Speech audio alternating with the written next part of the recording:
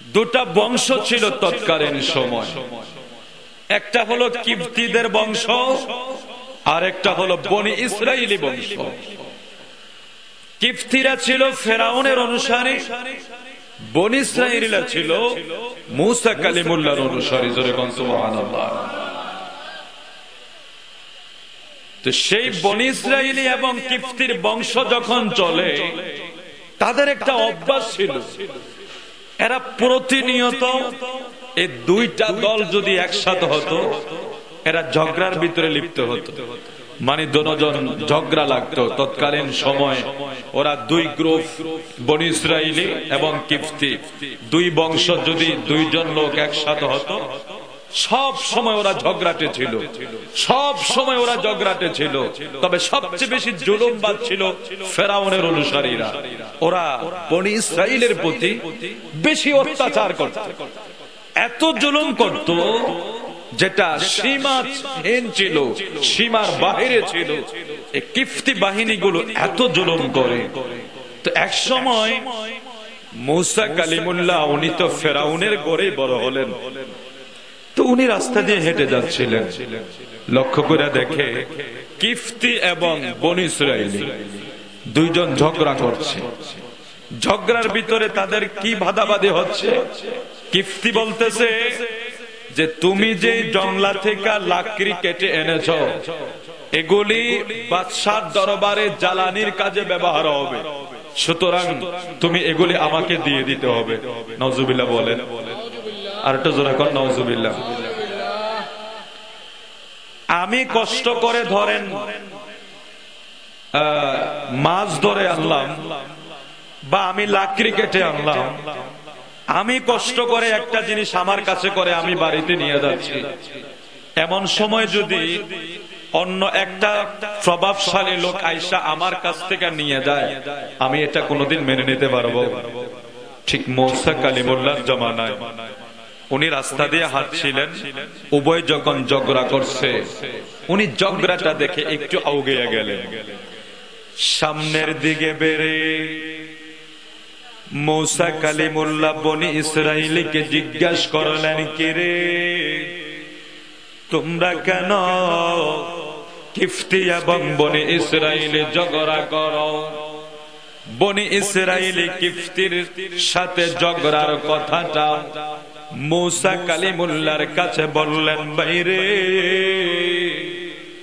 আমি জংলা থেকে কষ্ট করে কাঠ কাটলাম, লাকড়ি কাটলাম, আমি এগুলি বাজারে বিক্রি করে আমার ঘরের পরিবারের খাবারের ব্যবস্থা হবে, আমার সংসারের চলার ব্যবস্থা হবে। আমি বড় কষ্ট করে লাকড়ি কাটি, কাঠ কাটি, এখন আমি এগুলি নিয়ে যখন রওনা হয়ে গেলাম, যাওয়ার সময় এই কিবতী আমার পথে বাধা হয়ে দাঁড়ায় গেছে। বলে সে কি বলে?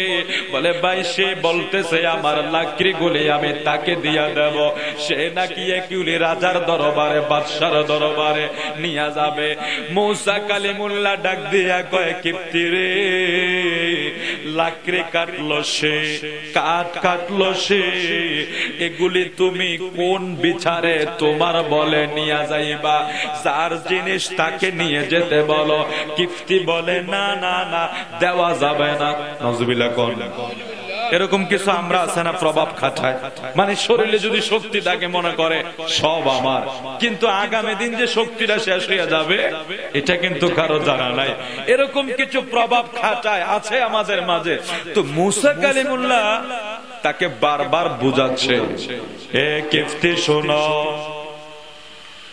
তুমি যে বনি ইসরাইলের লোকের লাকড়ি ডার কাঠটা নিয়ে যাইবা, এগুলি তো তুমি কাটো না, তুমি সংগ্রহ করো না, তুমি তো জঙ্গলায় যাও না, তুমি বাগানে যাও না, এরে ওই কাঠটা তুমি কেন নিবা? তুমি তার গুলি তাকে দিয়া দাও, কিফতি বলে না না না, আমি যেটা বলি সেটাই হবে, এগুলি নিয়ে আমি রাজার দরবারে দেব।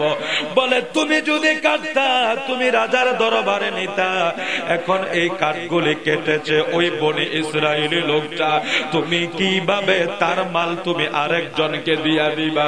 বারবার বারবার তাকে বুঝানোর পরে সে বলে না, আমি তোমার বিচার মানি না, এগুলি আমি নিয়ে যাব, এগুলি আমি নিয়ে যাব, আমি বাদশার দরবারে দিয়ে যাব। বলে আমি মানি না, মানি না। মুসা কালিমুল্লাহ তো বড় গরম মেজাজের নবী ছিলেন। সুবহানাল্লাহ। মুসা নবীর মেজাজ বড় গরম ছিল, মুসা কালিমুল্লাহ বড় মেজাজি ছিলেন। যেই মুসা নবীর কাছে আজরাইল আসছে রূহটা নেওয়ার জন্য, আজরাইল আইসা রূহ নিবে, মানুষের সুরত দইরা আজরাইল মুসা নবীর সামনে দাঁড়ায়া কয়, নবী গো, আপনার রূহ কবজ করার জন্য আসছি আমি আজরাইল। আল্লাহর নবী মুসা কালিমুল্লাহ এমন জোরে থাপ্পড় লাগাইলেন, আজরাইলের চক্ষু কইলা মুসা নবীর হাতে। সুবহানাল্লাহ। তাহলে মেজাজটা কত গরম ছিল, জোরে কন্যা সুবহানাল্লাহ। একটু আওয়াজ দিয়েন, কথা বললেন। আসলে মাইক তো অনেক ঘুরে লাগাইছে, একটার সাউন্ডে বোঝা যায়, জন্য একটু খারাপ লাগে, দূরের থেকে কথাগুলো ছাউন হয় না। তো বলছিলাম মুসা কালিমুল্লাহ তাইলে এবার বুঝেন কেমন মেজাজি ছিল, যে আজরাইলে দেখলে আমরার কলিজা ফাইটা যাবে, যে আজরাইলে দেখলে আমরার পানির পিপাসায় কাতর হইয়া যাবে। আর মুসা নবী এর এমন থাপ্পড় দিছে, চোখ কাতে লইয়া দিছে। সুবহানাল্লাহ। মুসা কালিমুল্লাহ বড় মেজাজি নবী ছিলেন। আজরাইল কেন উনার সামনে হুকুম ছাড়া দাঁড়াইল? আজরাইল তো মনে করছে সবার কাছ থেকে তো রূহ নিয়ে আসি, মুসা নবীর রূহটাও আমি এমনি নিয়ে আসব, কারণ আমাদের কারো কাছে তো আজরাইল খবর দিয়া আসে না, ঠিক না বলেন বন্ধুরে?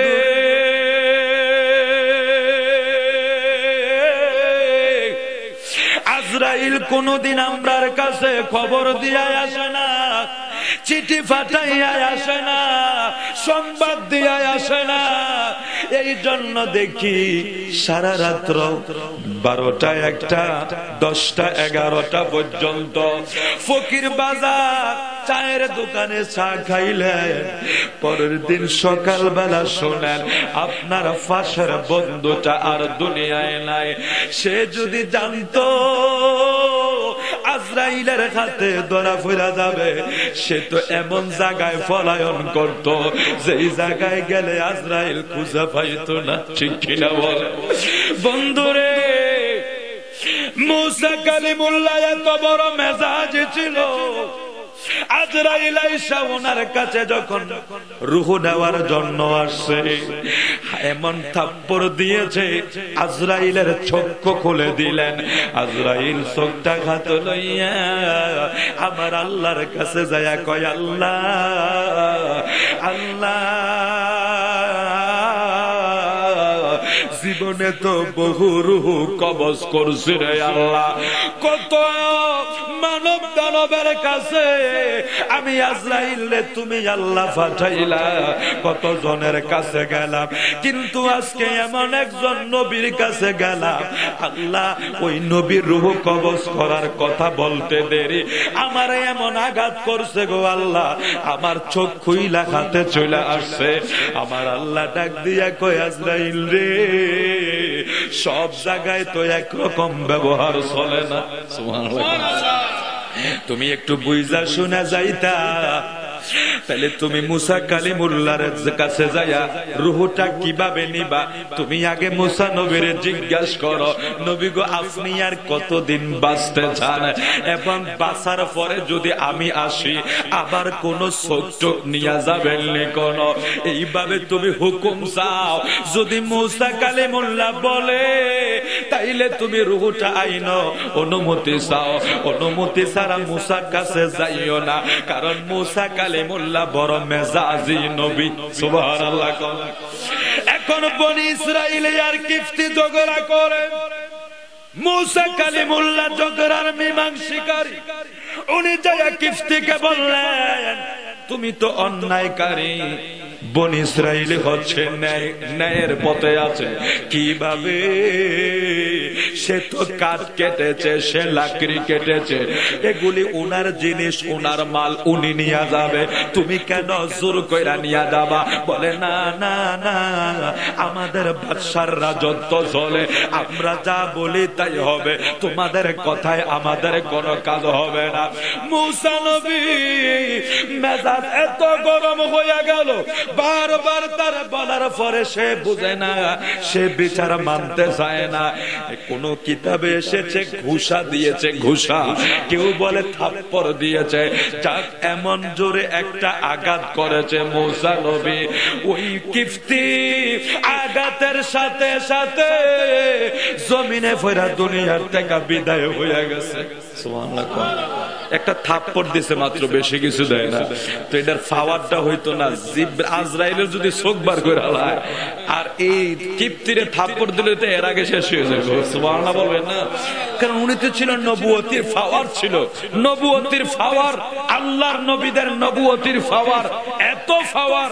আজকে একটু সামান্য আলোচনা হবে, একটু মহব্বত করে জিকির করে লা ইলাহা ইল্লাল্লাহ, লা ইলাহা ইল্লাল্লাহ, লা ইলাহা ইল্লাল্লাহ, লা ইলাহা ইল্লাল্লাহ। তো মহব্বতে জিকির করে লা ইলাহা ইল্লাল্লাহ, জোরে লা ইলাহা ইল্লাল্লাহ, লা ইলাহা, লা ইলাহা। মুসা কালিমুল্লাহ উনি কিন্তু আঘাত করেছে, বিচার মানে না বিদায়। আমরা যদি কাউরে মারার জন্য আঘাত করি, আঘাতের পরিমাণটাও থাকবে অন্যরকম, ঠিক কিনা বলেন? আমি যদি কাউরে মারবো, মারার জন্য যদি আঘাত করি, আমার আঘাতের ধরন হবে অন্যরকম। পুলিশের লোকেরা, প্রশাসনের লোকেরা যদি বলে লোকটাকে মেরে ফেলবে, গুলি চালাইবে সেই জায়গা মতো, আর যদি বলে তারে আহত করবে, গুলি চালাবে সেই জায়গা মতো। বাজিরে, আমরা জানি মানুষের কোন জায়গায় আঘাত করলে একটা মানুষ মরতে আর দেরি হয় না। এখন মুসা কালিমুল্লাহ ওই কিফতি মারা যাবে, মারবে, সে মৃত্যুবরণ করবে বা সে মরণ হইয়া যাবে, তার এমন পরিস্থিতির আঘাত মুসা কালিমুল্লাহ করে না। উনি একটা আঘাত করলেন মাত্র, যে আমার বিচারটা সে মানে না কেন, মনের অজান্তে রাগের বশীভূত একটা আঘাত করে ফেললো। আঘাতের সাথে সাথে কিফতি জমিনের ভিতরে ঢলে দুনিয়ার থেকে বিদায় হয়ে গেল। বনি ইসরাইলি ওই লোকটাও চলে গেল। এখন এই জায়গায় ওনারে যে মুসা নবী মারছে, এটা কোনো সাক্ষী নাই, প্রমাণ নাই, কোন প্রমাণ নাই, দলিল নাই।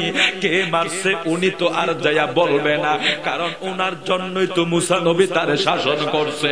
এখন শাসন করতে যাইয়া ওই লোকটা মৃত্যুর কোলে ডুলে গেছে। মুসা কালিমুল্লাহ মেজাজ গরম কইরা তারে আঘাত করার পরে যখন দেখে লোকটা মৃত্যুর কোলে চলে গেছে, নিজে এবার অনুতপ্ত হইয়া গেছে। রে, আমি কি করলাম, কি করলাম, কি করলাম? আমি এত বড় অপরাধ কেমন কইরা করলাম?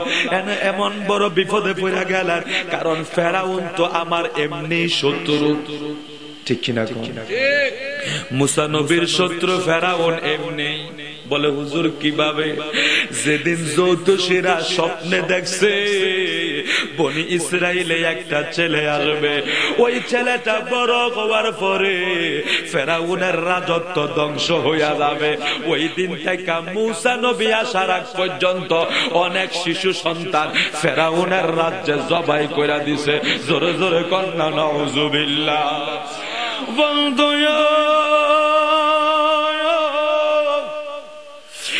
মুসা কালিমুল্লাহ নিজে নিজে ভয় আতঙ্ক, কারণ আমার তো শত্রু ফেরাউন, আবার লোক যেটা মারা গেছে এটা ফেরাউনের বাহিনী। যদি এখন ফেরাউন জানে বিনা বিচারে, বিনা রায়ে, বিনা মজলিসে, বিনা কোর্টে আমারে ফাঁসির কাষ্টে ঝুলাইয়া দিবে, আমারে হত্যার পরিবর্তে হত্যা, আমারে সে মাইরা ফেলবে, শেষ করে ফেলবে।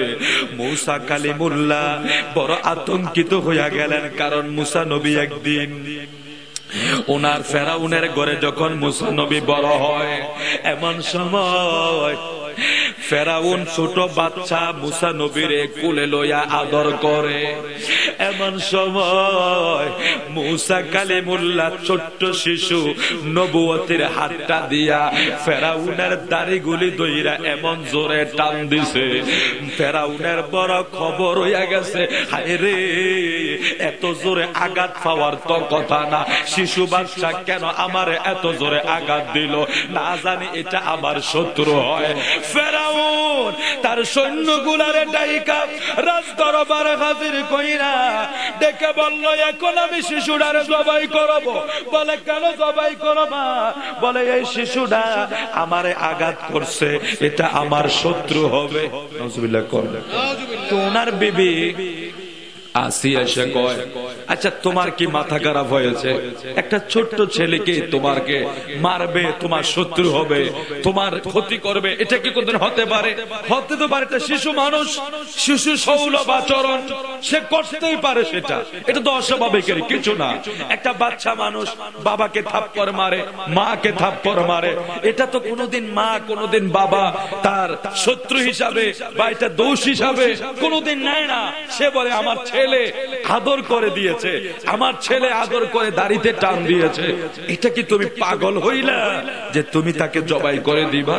বলে তাহলে কি বলো, এই ছেলে আমার দাড়ির ধরে টেনেছে, আমি তাকে ছেড়ে দেব? বলে আচ্ছা ঠিক আছে, দুইটা পরীক্ষা হয়ে যাও। বলে পরীক্ষাটা কি?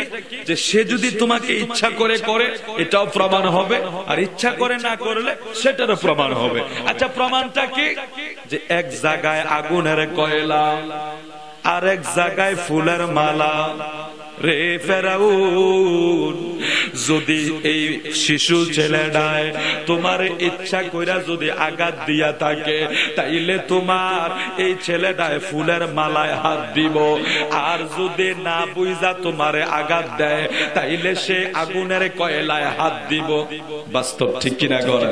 সে যদি বুঝে তাইলে সে কয়লায় হাত দিবে না, সে যদি বুঝে সে ফুলের ভিতরে হাত দিবে, সে যদি না বুঝে তাইলে সে কয়লায় হাত দিবে। আমি তখন তুমি তাকে মেরে ফেলবা, আমার কোনো আপত্তি নাই, আপত্তি নাই। এবার মুসা কালিমুল্লাহর সামনে ছোট শিশুরে কোলে লইয়া আগুনের কয়লা একদিকে, ফুলের মালা আরেক দিকে। মুসা কালিমুল্লাহ তো উনি একজন নবী, নবুয়তের পাওয়ার। মুসা নবী ফুলের দিকে হাতটা বাড়ায়, আমার আল্লাহ ডাক দিয়া কয়, রে জিব্রাইল যা যা যা, তাড়াতাড়ি যা। মুসা নবী যদি ফেরাউনের সামনে আগুনের কয়লায় হাত না দিয়া যদি ফুলের দিকে হাতটা বাড়ায়, রে জিব্রাইল, ফেরাউন এখন আমার মুসারে জবাই কইরা দিবে। না না না, তুমি তাড়াতাড়ি যাও, তাড়াতাড়ি যাও।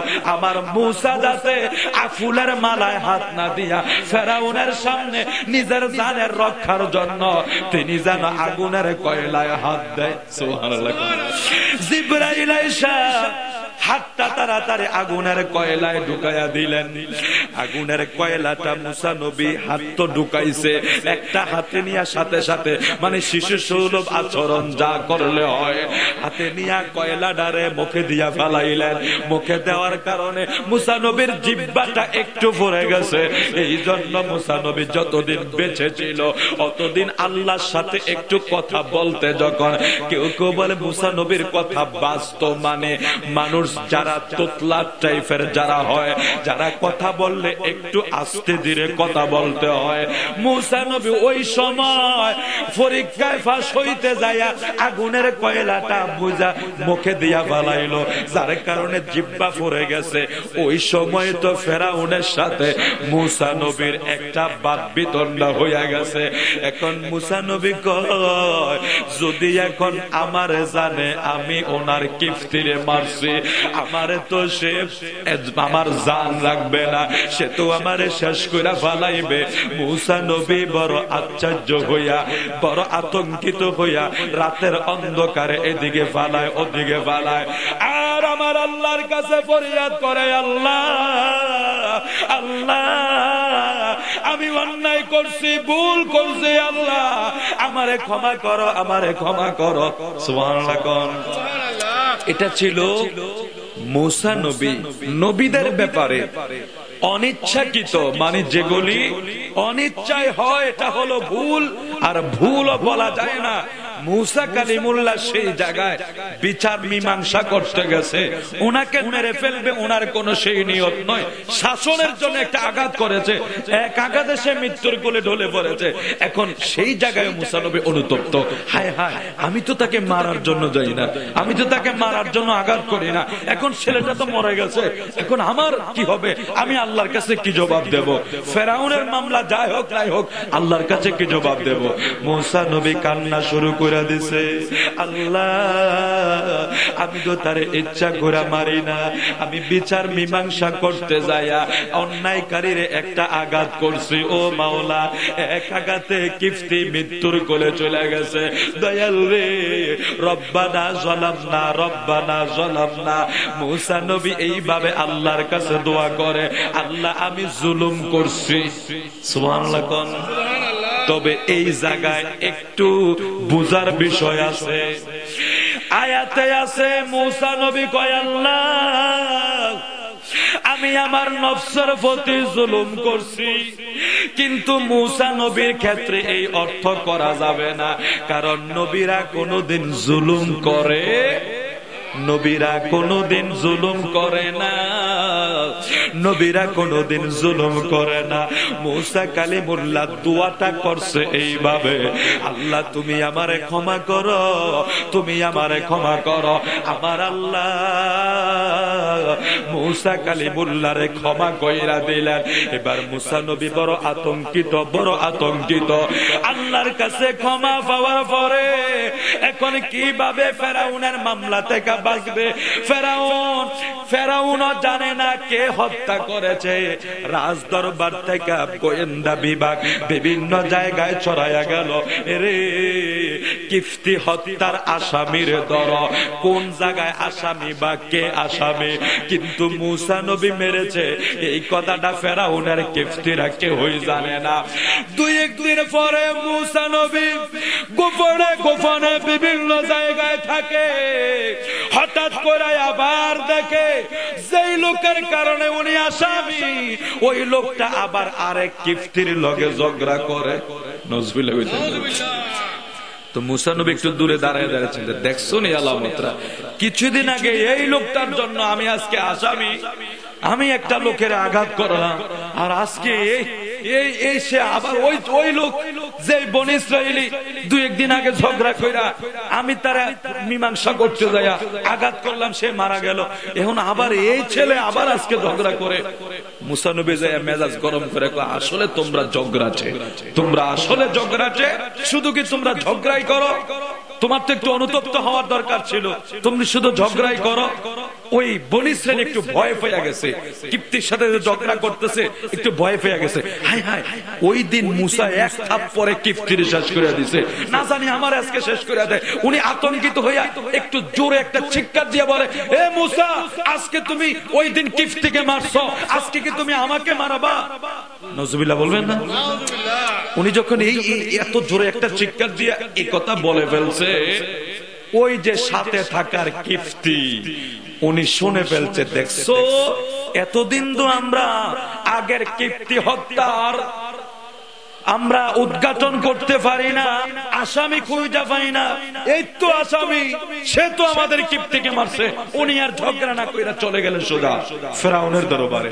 যাইয়া বাদশার দরবারে বিচার দেয়, ফেরাউন রে, এইভাবে এতদিন আমরা কিপ্তিরে কে মারছে আমরা আসামি খুঁজা পাই না, আজকে আমি এইভাবে ঘটনাটা শোনাইলাম। এক বনি ইসরাইলি ভয়ে আতঙ্কিত হইয়া চিৎকার কইরা একটা কথা তার মুখ দিয়া বের হইয়া গেছে, মুসা নাকি ওই দিনের কিপ্তিকে তার আঘাতে ওই কিপ্তি ওই দিন মারা গেছে। ফেরাউন শোনার পরে সাথে সাথে এরে সৈন্য পাঠাইয়া দিলেন, মুসারে সেই জায়গায় পাও সেই জায়গা থেকে গ্রেফতার করে নিয়ে আসো, সেই জায়গা থেকে গ্রেফতার করে নিয়ে আসো। গ্রেফতারি পরোয়ানা জারি হয়ে গেছে। মুসা কালিমুল্লাহ এদিক সেদিক পলায়ন করে থাকে। এখন চিন্তা করলো, আমি যদি এই ফেরাউনের দেশে থাকি, আমি যদি এই ফেরাউনের দেশে থাকি, আমার যে কোনো সময় যে কোনো টাইমে ফেরাউন যদি গ্রেফতার করতে পারে আমার জানটা আর থাকবে না, আমি মুসারে শেষ করে দিবে। কারণ সে ছোটকাল থেকে কিছু আলামত তার সাথে আমার ঘটে গেছে। এখন বড় হইয়া যদি প্রমাণ মিলা যায় সে তো আমাকে হত্যা করে ফেলবে। মুসা নবী এই ভয়ে গোপনে গোপনে থাকে। ওনার কাছে কেউ একজন সংবাদ দিল, মুসা নবী গো, আপনি মিশরিয়ার ফেরাউনের রাজ্যটা ছাইরা আপনি অন্য দেশে চলে যান, তার কারণে আপনাকে আর ফেরাউন আপনার উপর আক্রমণ করতে পারবে না।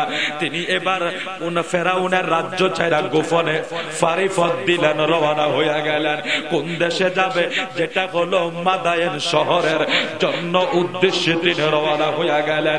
যেই মাদায়েন শহরের নবী হইলেন হযরত শুআয়ব আলাইহিস সালাতু ওয়াস সালাম। জোরে কন্না সুবহানাল্লাহ। আল্লাহুম্মা আলা সাইয়্যিদিনা মাওলানা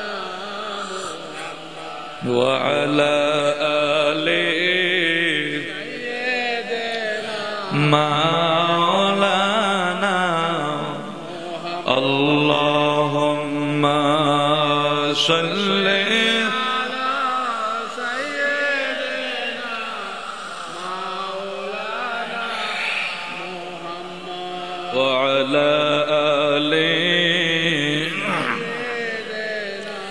মাওলানা। হে আমার জ্ঞানী গুণী সুশীল সমাজ, মুসা কালিমুল্লাহ মাদায়েন শহরের উদ্দেশ্যে রওনা হয়ে গেলেন। কারণ ওনার নামে গ্রেফতারি পরোয়ানা জারি হয়ে গেছে। উপকার করতে যাইয়া যার জন্য উপকার করলো তার জন্য আবার প্রমাণ হয়ে গেল তিনি আসামি। নজবিল্লাহ কোন এরকম কিছু তো আমাদের মাঝেও আছে। মুসা নবী কয়, কিছুদিন আগে তোমার জন্য আমি আসামি হইলাম, আজকে বুঝি তুই আবার এত জোরে খবর দিয়া দিলি। কিফতি তো যায় ফেরাউনের কাছে বলে দিল, সেই ব্যক্তিটার জন্য মুসা নবী আসামি হইল, দোষী হইল। ওই ব্যক্তি আবার ওনার ঘটনাটা হত্যার কথাটা প্রকাশ করে দেওয়ার কারণে পুরা ফেরাউনের রাজ্যের ভিতরে মুসা নবীর জন্য গ্রেফতারি পরোয়ানা জারি হইয়া গেছে। বাজিরে মুসা কালিমুল্লাহ এবার গোপনে গোপনে ফেরাউনের রাজ্যটা চাইরা উনি রওনা হইয়া গেলেন মাদায়েনের উদ্দেশ্যে। যাইতে যাইতে যাইতে যাইতে মাদায়েন শহরের মরুভূমি পাড়ি দিয়া একটা গাছের ছায়ার তলে বইসা একটু ইনি আরাম করে এমন সময় দেখে বিশাল একটা পানির কূপ। ওই পানির কূপের চতুর্পাশে অনেক রাখালেরা বকরি চড়ায়, বকরি চড়াইতে যাইয়া তারা ওই বকরিরে পানি খাওয়াবে। ওই পানির কূপ থেকে পানি উঠাইয়া সেখানে তারা পানি উঠাবে, পানি উঠাইয়া তাদের বকরিদেরকে খাওয়াবে। যারা মাঠে মরুভূমিতে বকরি চড়ায়, ছেলেগুলি রাখালগুলি অনেক মানুষ সেই জায়গায় বীর। মুসা কালিমুল্লাহ মাদায়েন শহরের ওই জায়গায় উপস্থিত হইয়া গাছের নিচের ছায়ায় বসা একটু নজর কইরা দেখে দুইজন মহিলা অর্থাৎ মেয়ে, দুইজন মেয়ে ওই ফানির কূপের একটু অদূরে দাঁড়াইয়া দাঁড়াইয়া অপেক্ষা করে। তারা ফানির কাছে যায় না, অর্থাৎ তারা পুরুষের বীরে যায় পানি আনতে যায় না। মূসা নবী অনেকক্ষণ দাঁড়াইয়া দৃশ্যটা দেখার পরে ওই দুইজন মেয়ের কাছে যাইয়া জিজ্ঞাসা করলেন, তোমাদের পরিচয় কি? তোমরা কেন এইভাবে দাঁড়াইয়া রইছ? বলে, আমরা অন্য কেউ না, আমরা হইলাম মাদায়েন শহরের নবী হযরত শুআইব আলাইহিস সালাতু ওয়াস সালাম। ওনার দুইজন মেয়ে, দুইজন ভাই নাই। আমার বাবার কোন সন্তান না থাকার কারণে, আমাদের ভাই না থাকার কারণে এই বকরিগুলারে পানি খাওয়াইবার জন্য আমরা মাঠে ময়দানে আসতে হয়। এখন এই পুরুষের বীরে তো আমরা যাইতে পারি না, এখানে আমরা পুরুষ ঠেলে যাইতে পারি না, কারণ আমরা নবীর মেয়ে। আমরা ইজ্জতের জন্য, আমরা পর্দার জন্য আমরা বড় চিন্তা করি, আমাদের মান ইজ্জতের বড় চিন্তা করি। আমরা অনেক নমনীয় ভদ্র, আমরা এমন ভাবে চলাফেরা করি যাতে আমার বাবার নবুয়তের উপরে কোনো আঘাত না আসে। সুবহানাল্লাহ। আজকের আমরার সমাজ আর ওই সময়ের সমাজ, আজকে আমাদের মায়েরার চিন্তা আর ওই সময়ের মায়েরার চিন্তা। শুআইব নবীর দুইজন মেয়ে ডেকে বলল, ও যুবক, তখনও পরিচয় হয় না। যুবক রে, আমরা মহিলা মানুষ, আমরা পুরুষদেরকে ঠেলে ওই জায়গায় যাইতে পারবো না। আমরা নবীর মেয়ে, শুআইব নবীর কন্যা, আমরা তো যাইতে পারি না। আমরা, আমাদের ভাই যদি থাকতো আমরা সেখানে পানি আনতে পারতাম, ভাইয়েরা যাইতো। এখন আমরা যাইতে পারি না। পুরুষরা চলে যাওয়ার পরে আমরা পানি উঠাইয়া আমাদের রাখালদেরকে খাওয়াবো। মূসা কালিমুল্লাহ ওই দুইজন কন্যা মেয়েরা যখন পানি আনতে পারে না, উনি নিজে পানির পাত্র নিয়া পানি উঠাইয়া বকরিদেরকে যখন পানি খাওয়ানো শেষ হইল, মূসা কালিমুল্লাহ ওই গাছের ছায়ার নিচে যায় আবার বসে রইলেন। আর শুআইব নবীর দুজন কন্যা ওরা চলে গেল বকরির পাল নিয়া বাড়িতে। এবার বাড়ি যায় বাবার কাছে বর্ণনা শুরু করলো। বাবাও প্রশ্ন করছে, কি রে, তোরা তো এত তাড়াতাড়ি কোনদিন বাড়িতে আসস না, বকরি চড়াইয়া বাড়ি আসতে তোদের অনেক সময় লেগে যায়, আজকে কেন এত তাড়াতাড়ি বাড়িতে আসছো? ওই শুআইব নবীর কন্যাগুলো ডাক দিয়া কয়, বাবা, আমরা একটা যুবকের সন্ধান পাইলাম, আমাদেরকে দাঁড়ানো দেখা ওই গাছের ছায়ার নিচে বসে থাকা যুবক আমাদের বালতি নিয়া পানির পাত্র নিয়া কূপ থেকে পানি উঠাইয়া আমাদের বকরি গুলার পানি খাওয়ার ব্যবস্থা করছে বিদায়। বাবা রে, আমরা আজকে তাড়াতাড়ি বাড়িতে আসতে পেরেছি। সুবহানাল্লাহ। মূসা কালিমুল্লাহ গাছের ছায়ার নিচে বসে রয়েছে। শুআইব নবীর কাছে ওনার দুইজন কন্যা যখন বর্ণনা দিল, বাবা গো, যুবকটা অনেক শক্তিশালী গো বাবা। যেই কূপের মুখে একটা পাথর থাকে, পাথরটা সরাইতে হলে 40 জন শক্তিশালী যুবকের প্রয়োজন হয় গো বাবা। কিন্তু ওই যুবকটা একা ওই কূপের মুখের পাথরটা সরাইয়া আমরা দেখছি আমাদের জন্য পানি আনছে। মানে মূসা নবীর সমস্ত বর্ণনাগুলি যখন বাবার কাছে দিল, হযরত শুআইব নবী ওনার কন্যা সফুরাকে ডেকে বলল, ও সফুরা, যাও যাও যাও, যেই ছেলে তোমাদের জন্য উপকার করলো, তোমাদের জন্য এত কষ্ট করলো, ওই ছেলেকে আমার বাড়িতে আনো। আমি ওই ছেলের আজকের এই কষ্টের মায়না দিয়া দেব, এই কষ্টের আমি যতটুকু অর্থ আছে আমি তাকে দিয়া দেব, আমি তাকে ওটার মায়না দিয়া দেব, সে যে পরিশ্রম করছে। হযরত সফুরাকে পাঠিয়ে দিলেন মূসা নবীকে নেওয়ার জন্য। উনি বাড়ি থেকে আসতে আসতে তৎকালীন সময়ের যেভাবে যতটুক পর্দার ব্যবস্থা ছিল, পর্দা আবৃত্তি হইয়া গাছের ছায়ার নিচে বসে থাকা মূসা কালিমুল্লাহরে ডাক দিলেন, যুবক, যুবক, আমার বাবা হযরত শুআইব তোমারে ডেকেছে বাড়িতে যাওয়ার জন্য, ও তোমারে ডেকেছে আমার বাবা তোমার সন্ধান করেছে, তুমি যে আমাদের জন্য পরিশ্রম করছো তোমাকে সে মাইনা দেবে। মুসা কালিমুল্লাহ মনে মনে বলে না না না, আমি এমন একজন আল্লাহর নবী, আমরা কোন জায়গা থেকে আমরা কোন মানি আদায় করি না, রোজগারের আমরা বিনিময় আদায় করি না, আমরা কারো জন্য কিছু যদি করি এটা আল্লাহর পক্ষ থেকে আমাদেরকে সওয়াব দিবে। সুবহানাল্লাহ। সফুরা বলে আমার বাবা আপনাকে ডেকেছে, আপনি আমার বাড়িতে চলুন। এখন এখানে মুসা কালিমুল্লাহ কিন্তু শুআইব নবীর বাড়ি চিনে না, উনি এসেছে ফেরাউনের রাজ্য থেকে মাদায়েন শহরে, উনি তো শুআইব নবীর বাড়ি সেটা চিনে না।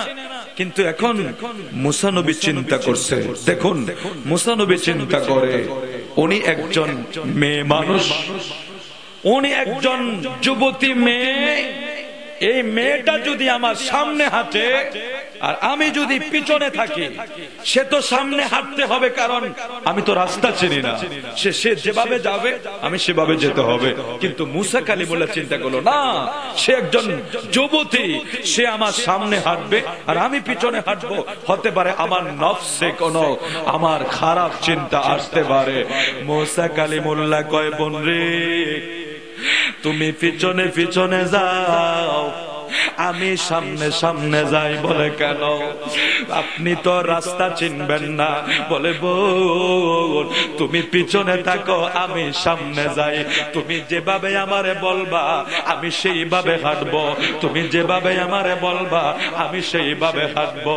আজকের মুসলমান, আজকের মুসলমান যদি বলি আমরার মা, আমাদের মা বইনেরা গো একটু পর্দা পশিদা কইরা চলেন না গো মা। আমরার মায়েরা টিভির পর্দার ভিতরে বসে ওয়াজ শুরু করে দেয়, এই দেশের মৌলবীদের কারণে নারীরা নাকি নির্যাতিত। আর একটু জোরে কোন নাউজুবিল্লাহ। টিভির পর্দা ফাটায় কিন্তু ওরা জানে না ইসলাম যে নারীদেরকে কত মর্যাদাবান বানাইলো। আজকে যদি পর্দার কথা বলা হয়, ও মা পর্দা করা ফরজ, পর্দা করা ফরজ, যদি এই কথা বলা হয় ওরা বলে আমার অধিকার হরণ করার জন্য আসছে। কিন্তু উনি জানে না একজন মায়ের মর্যাদা আল্লাহর দরবারে কত বেশি। এরে পুরুষের পায়ের নিচে মাটি আর মার পায়ের নিচে জান্নাত, মার চেহারার ভিতরে হজের সওয়াব। মাদেরকে এত মর্যাদা আমার আল্লাহ দিয়া দিল। হাদিস শরীফে যখন আমার নবীর সাহাবীরা মা বাবার ব্যাপারে প্রশ্ন করছে, নবী গো আমরা কার খিদমত করব, কার খিদমত করব? মিশকাতুল মাসাবি হাদিসে মুবারকা এসেছে আল্লাহর রাসূল এক এক করে তিনবার বলেছে মায়ের কথা। সুবহানাল্লাহ। তাহলে মার মর্যাদা ইসলাম আমার নবী দিয়েছে কিনা? সুবহানাল্লাহ বলবেন না? আর আমার দেশে যদি আমরা বলি মাগো একটু পর্দা করে চলেন না মা, ইসলাম যেটা শিক্ষা দিয়েছে, আজকে যদি মায়েরা শরীয়তের ল অনুযায়ী, আইন অনুযায়ী যদি মায়েরা পর্দায় চলে যেত, তখন দেখতেন আমাদের সমাজে এমনি আল্লাহর রহমত নাযিল হতো।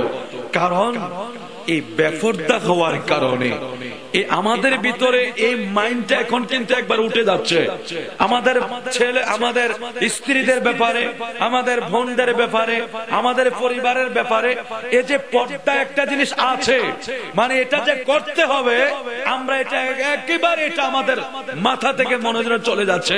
আমরা মনে করি বাকি 10 জন যেমনে চলে আমরাও এমনে চলি, কিন্তু আসলে এভাবে চলে আপনি তো আল্লাহর কাছে জবাব দিতে পারবেন না। মুসা কালিমুল্লাহ রাস্তা চিনে না, উনি বলে উনিও একজন একা যুবতী মেয়ে, উনি আমার সামনে থাকলে হয়তো আমার খারাপ চিন্তা আসতে পারে। উনি বলে না তুমি পিছনে থাকো আমি সামনে যাই। জোরে কোন সুবহানাল্লাহ। মুসা কালিমুল্লাহ সামনে হাঁটে, সফুরা ফিসে ফিসে যায়, রাস্তা যেভাবে দেখায় সেভাবে রাস্তা দেখায়া দেখায়া মূসা নবী সামনে যায়।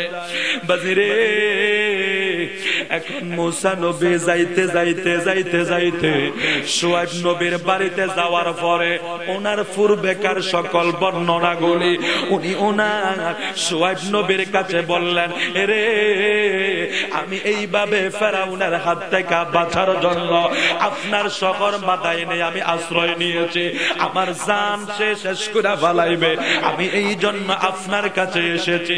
শুআয়ব নবী ডাক দিয়ে কয়, এরে যুবক, এমন জায়গায় তুমি আসছো এখানে ফেরাউনের কোন রাজত্ব নাই, এই জায়গায় ফেরাউনের কোন রাজত্ব নাই, এরে তুমি এই জায়গায় নিরাপদ, তুমি এই জায়গায় নিরাপদ। সুবহানাল্লাহ।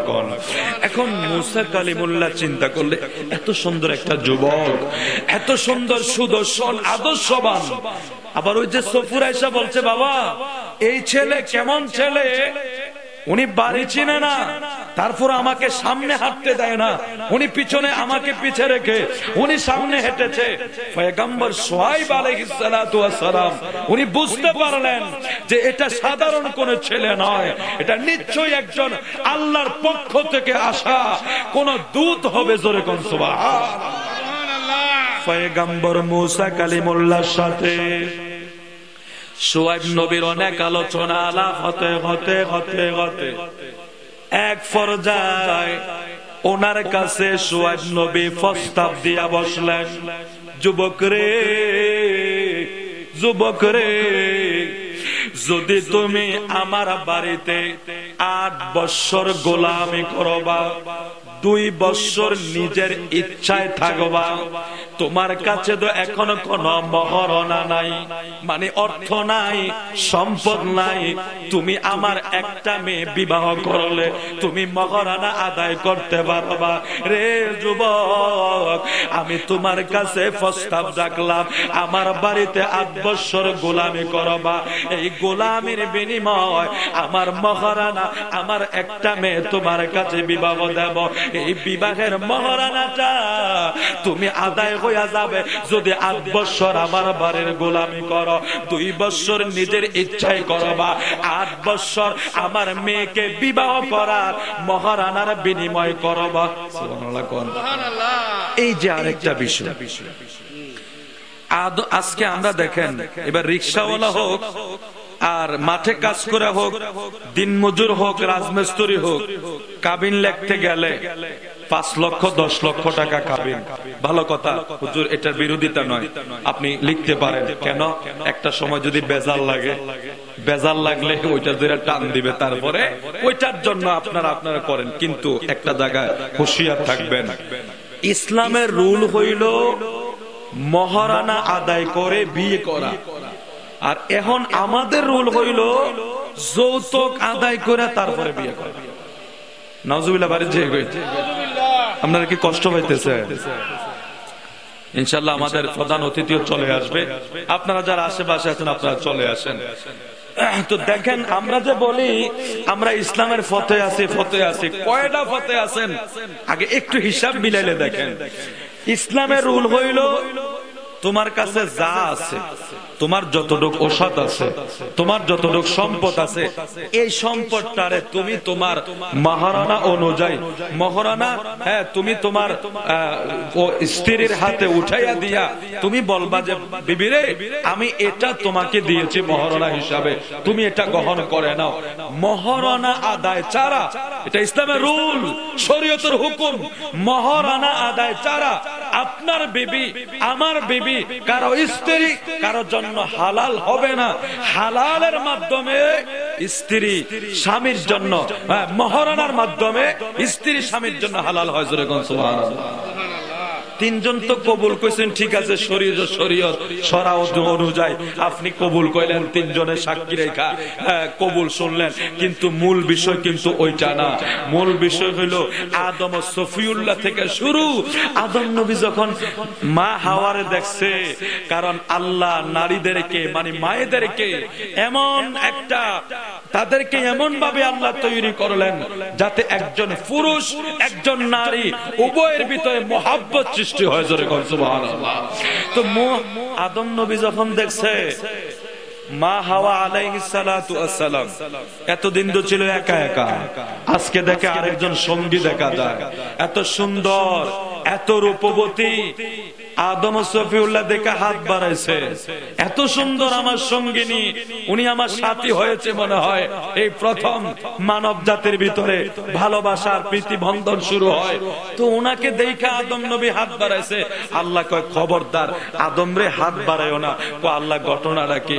ঘটনা হইলো আগে মহারানাটা আদায় করো, তারপরে তুমি মা হাওয়ার দিকে হাত বাড়াও। সুবহানাল্লাহ। আদম সফিউল্লাহ কয় আল্লাহ আমার কাছে টাকা নাই, ইউরো নাই, পাউন্ড নাই, ডলার নাই, রিয়াল নাই, আমি কি দিয়ে মোহর আদায় করবো? আল্লাহ কয় ঠিক আছে, মোহর তো আদায় করতে হবে। কিতাবে এসেছে ওই সময় আমার আল্লাহ ডাক দিয়া কয় আদম রে, তোমার কাছে তো কোনো অর্থ সম্পদ এই মুহূর্তে নাই, তুমি আদম হাওয়ার মহারণাকে দিয়ে আদায় করবা। যাও, তুমি তো আমার বন্ধু মুস্তফার উপরে কয়েকবার দুরূদ শরীফ আদায় করো, মহারণা আদায় হয়ে যাবে। সুবহানাল্লাহ। তাহলে যেটা হোক মহারানা মাফ, এটা মাসালা বাবা, আপনারা এটা অবহেলার সাথে নিয়েন না, নাইলে কিন্তু হাসরের ময়দানে জেনার কাতারে দাঁড় করায় রাখবে। জেনার কাতারে ফেরেশতারা বলবে আল্লাহ, অন্যান্য লোকেরা ফেরেশতারা বলবে আল্লাহ তারা তো বিবাহ বন্ধনে আবদ্ধ ছিল। আল্লাহ বলবে না, বিবাহ বন্ধনে আবদ্ধ ছিল, শরীয়তের হুকুম ছিল যে মহারানা আদায় করা, আদায় করলে তার আদায়ের মাধ্যমে তার স্ত্রী তার জন্য হালাল হয়। সে 5 লাখ টাকা কিতাবের ভিতরে যে লেখছে আর মরণ পর্যন্ত খবর নেই। নিয়মটা হলো আমি বলে দেই। তাহলে বুঝুন এখন আমরা যাব কোথায়, কিভাবে করব? 5 লক্ষ টাকা দিতেও পারবো না, তাহলে কি বিবাহ কি করতে পারবো না? না, ইসলাম এত আবার কঠিন নয়। সহজ পদ্ধতি হলো যেটা আপনি কিতাবে লিখেছেন ওটা লিখেছেন ওজর বসত। কোন সময় যদি আমাকে স্বামী স্ত্রীর ভিতরে কোনো অমিল সৃষ্টি হয়, ছাড়াছাড়ি হবে বা কোনো একটা খারাপ পরিস্থিতি হয়ে গেল, ওইটার জন্য ওইটার প্রয়োগ হবে। ঠিক আছে, আপনি আপনার স্ত্রীকে বিবাহের পরে মহারণা হিসাবে একটা স্বর্ণের চেইন পারেন, একটা হাতের আংটি পারেন, বা কানের 2টা ঢুল পারেন, যেটা হোক মহারণা হিসাবে রাতের বেলায় যখন আপনার স্ত্রীর সাথে আপনার স্ত্রীর সাথে মধুর সময় আলাপ হবে, আপনি যখন ভালো ভালো কথা বলবেন, ওই সময় তার মনটাকে জয় করে ওই সময় ডেকে বলবেন বিবি রে, আমিও মরবো তুমিও মরবা, আগামী দিন যদি আমি চলে যাই আল্লাহর কাছে কি জবাব দেব? যেটা পারেন, বা কিছু অর্থ পারেন, বা হাতের একটা আংটি পারেন, বা একটা চেইন পারেন, বা কানের 2টা ঢুল পারেন, আপনি দিয়া বিবিরে বলবেন বিবি আমার যতটুকু ঔষধ আছে আমি তোমাকে এই মহারণা অনুযায়ী তোমার এই জিনিসটা দিয়ে দিলাম, তুমি আমাকে মাফ করে দাও। খবরদার আপনি যদি এটা না করেন, এটা যদি না করেন আল্লাহর হাইকোর্টে আমি ধরা খেয়ে যাব। আমার এই মাসালাটা আপনি মনে রাখবেন। আর যদি আমার কথাটা মনোভূত না হয়, আপনি আমার চেয়ে আরো বড় আলেমকে জিজ্ঞেস করে দেখবেন যে মহারণা সঠিক আদায় ছাড়া আমার স্ত্রী কখনো আমার জন্য হালাল হয় কিনা। এগুলি হচ্ছে ইসলাম বাবা, এটা হচ্ছে ইসলামের ল, শরীয়ত, এটা হচ্ছে রুল। আজকে আমরা বলি আমরা মুসলমান, কিন্তু মুসলমানের কয়টা পরিচয় আমার মাঝে আছে সেটা আগে দেখার দরকার। আমরা মুসলমান সুরতে আছি, হাকিকতে নাই। সুতরাং মদিনাওয়ালার আদর্শ, শরীয়তের সব রুল আমরা মেনে চলতে হবে। আমার অনুরোধ থাকবে, অনেক বৃদ্ধ বাবারা আছেন এই মাসলাগুলি না জানা থাকার কারণে আপনার এইভাবে চলে গেছে, কোন যুগে কোন সময় কাগজে কলমে লিখে রাখছে, আজ পর্যন্ত এটার খবরও নাই। না, কাগজে কলমেরটা সেটা যা আছে তাই। আপনি আপনার তৌফিক অনুযায়ী আপনার বিবিকে যে বলবেন বিবি রে, তুমি তো দেখো তোমার সাথে আমার সংসার, তোমার সাথে আমার সবকিছু, তোমাকে আমি এই দিলাম, তুমি আমাকে ক্ষমা করে দাও। স্ত্রী থেকে এভাবে ক্ষমা নেওয়ার চেষ্টা করবেন, নাইলে কিন্তু আল্লাহর কাছে আমরা ধরা খেয়ে যাব।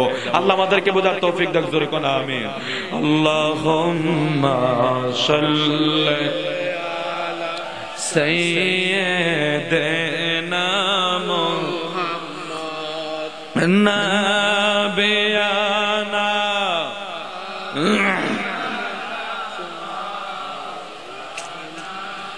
নূর নবীজির এশকের গোয়াগন লাইগাছে যার কলে যায় আরে প্রাণ বরিয়া ফরদর দেখে বাসনার মদিনা আল্লাহুম্মা সাল্লি তো মোহাব্বতে পড়ো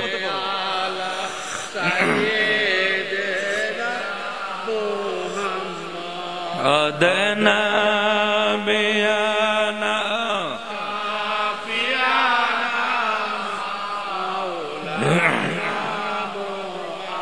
বাজান আমার বন্ধু আমার ওয়াজ তো সব সময় শোনেন আমরা যখন আলোচনা করি তার মাঝে মাঝে অনেক কিছু বিষয়বস্তু শিখার আছে যদি আমি দুই একটা কথা না শিখতে পারি না বুঝতে পারি এই ওয়াজের কোনো মূল্য নাই বাবা এই জন্য আমি বলছি কথাগুলি একটু মনোযোগ আকারে গ্রহণ করে নেন মনোযোগ আকারে শ্রবণ করে নেন মুসা কালিমুল্লাহ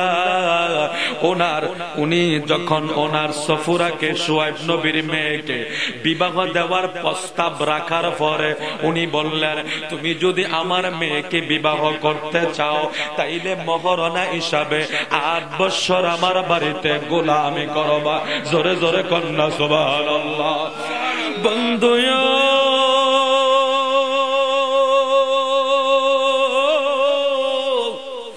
মুসা কালিমুল্লাহ এই মুহূর্তে যাবে কোথায় এই মুহূর্তে আশ্রয়ের জায়গা আর কোন জায়গায় নাই উনি তো ফেরাউনের হাত থেকে বাঁচার জন্য চলে গেলেন মাদায়েনে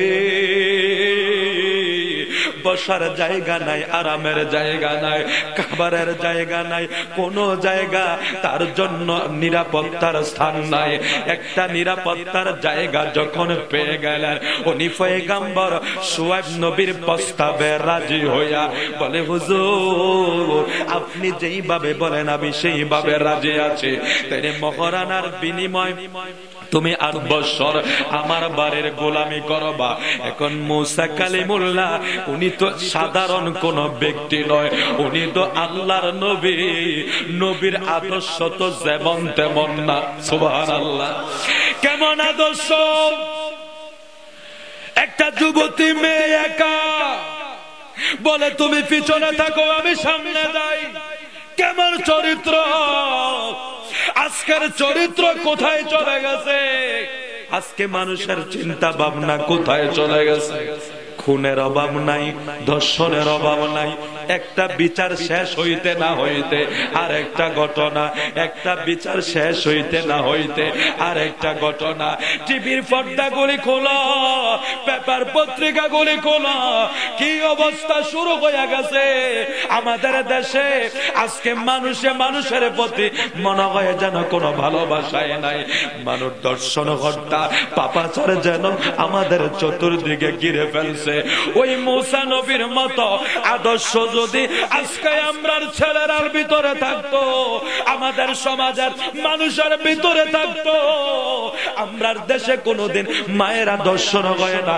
মায়েরা নির্যাতিত হয় না মায়েদের ইজ্জত হানি হয় না আজকে আমরা উভয় কোরআন এবং হাদিস থেকে আমরা মায়েরাও নাই আমাদের সমাজের যুবক বৃদ্ধ কেউই নাই আমরা আল্লাহর আইন থেকে বের হয়ে যাওয়ার কারণে আজকে আমরা নারীরা জায়গায় জায়গায় অপমান পুরুষেরা জায়গায় জায়গায় অপমান আমরা আজকে কেন নির্যাতিত অপমানিত অপদস্থ লাঞ্ছিত একটাই মাত্র কারণ রে আমার ঘর থেকে আমরা মদিনার নবীরে বের করে দিছি আমার ঘরে কোরআন আছে ঠিক কিন্তু কোরআনের কিছু আমার ভিতরে নাই এই জন্য আমরা আজকে আমাদের আদর্শ আমাদের চারিত্রিক সবকিছু বৈশিষ্ট্য আজকে আমরা হারিয়ে ফেলতেছি মুসা কালিমুল্লাহ উনার ঘরে এমন ভাবে থাকে এমন ভাবে সময় দিচ্ছে এমন একজন ভাবে এমন আদর্শবান হিসাবে সময় দিচ্ছে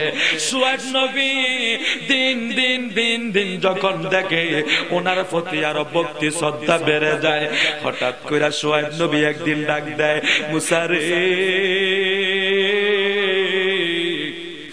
আমার কাছে একটা লাঠি আছে রে মূসা। শুআয়ব নবীর কাছে যেই লাঠি, এই লাঠিটা দুনিয়ার কোন লাঠি না।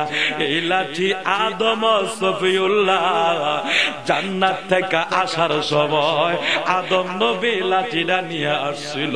সুবহানাল্লাহ, আর একটু জোরে কর না সুবহানাল্লাহ।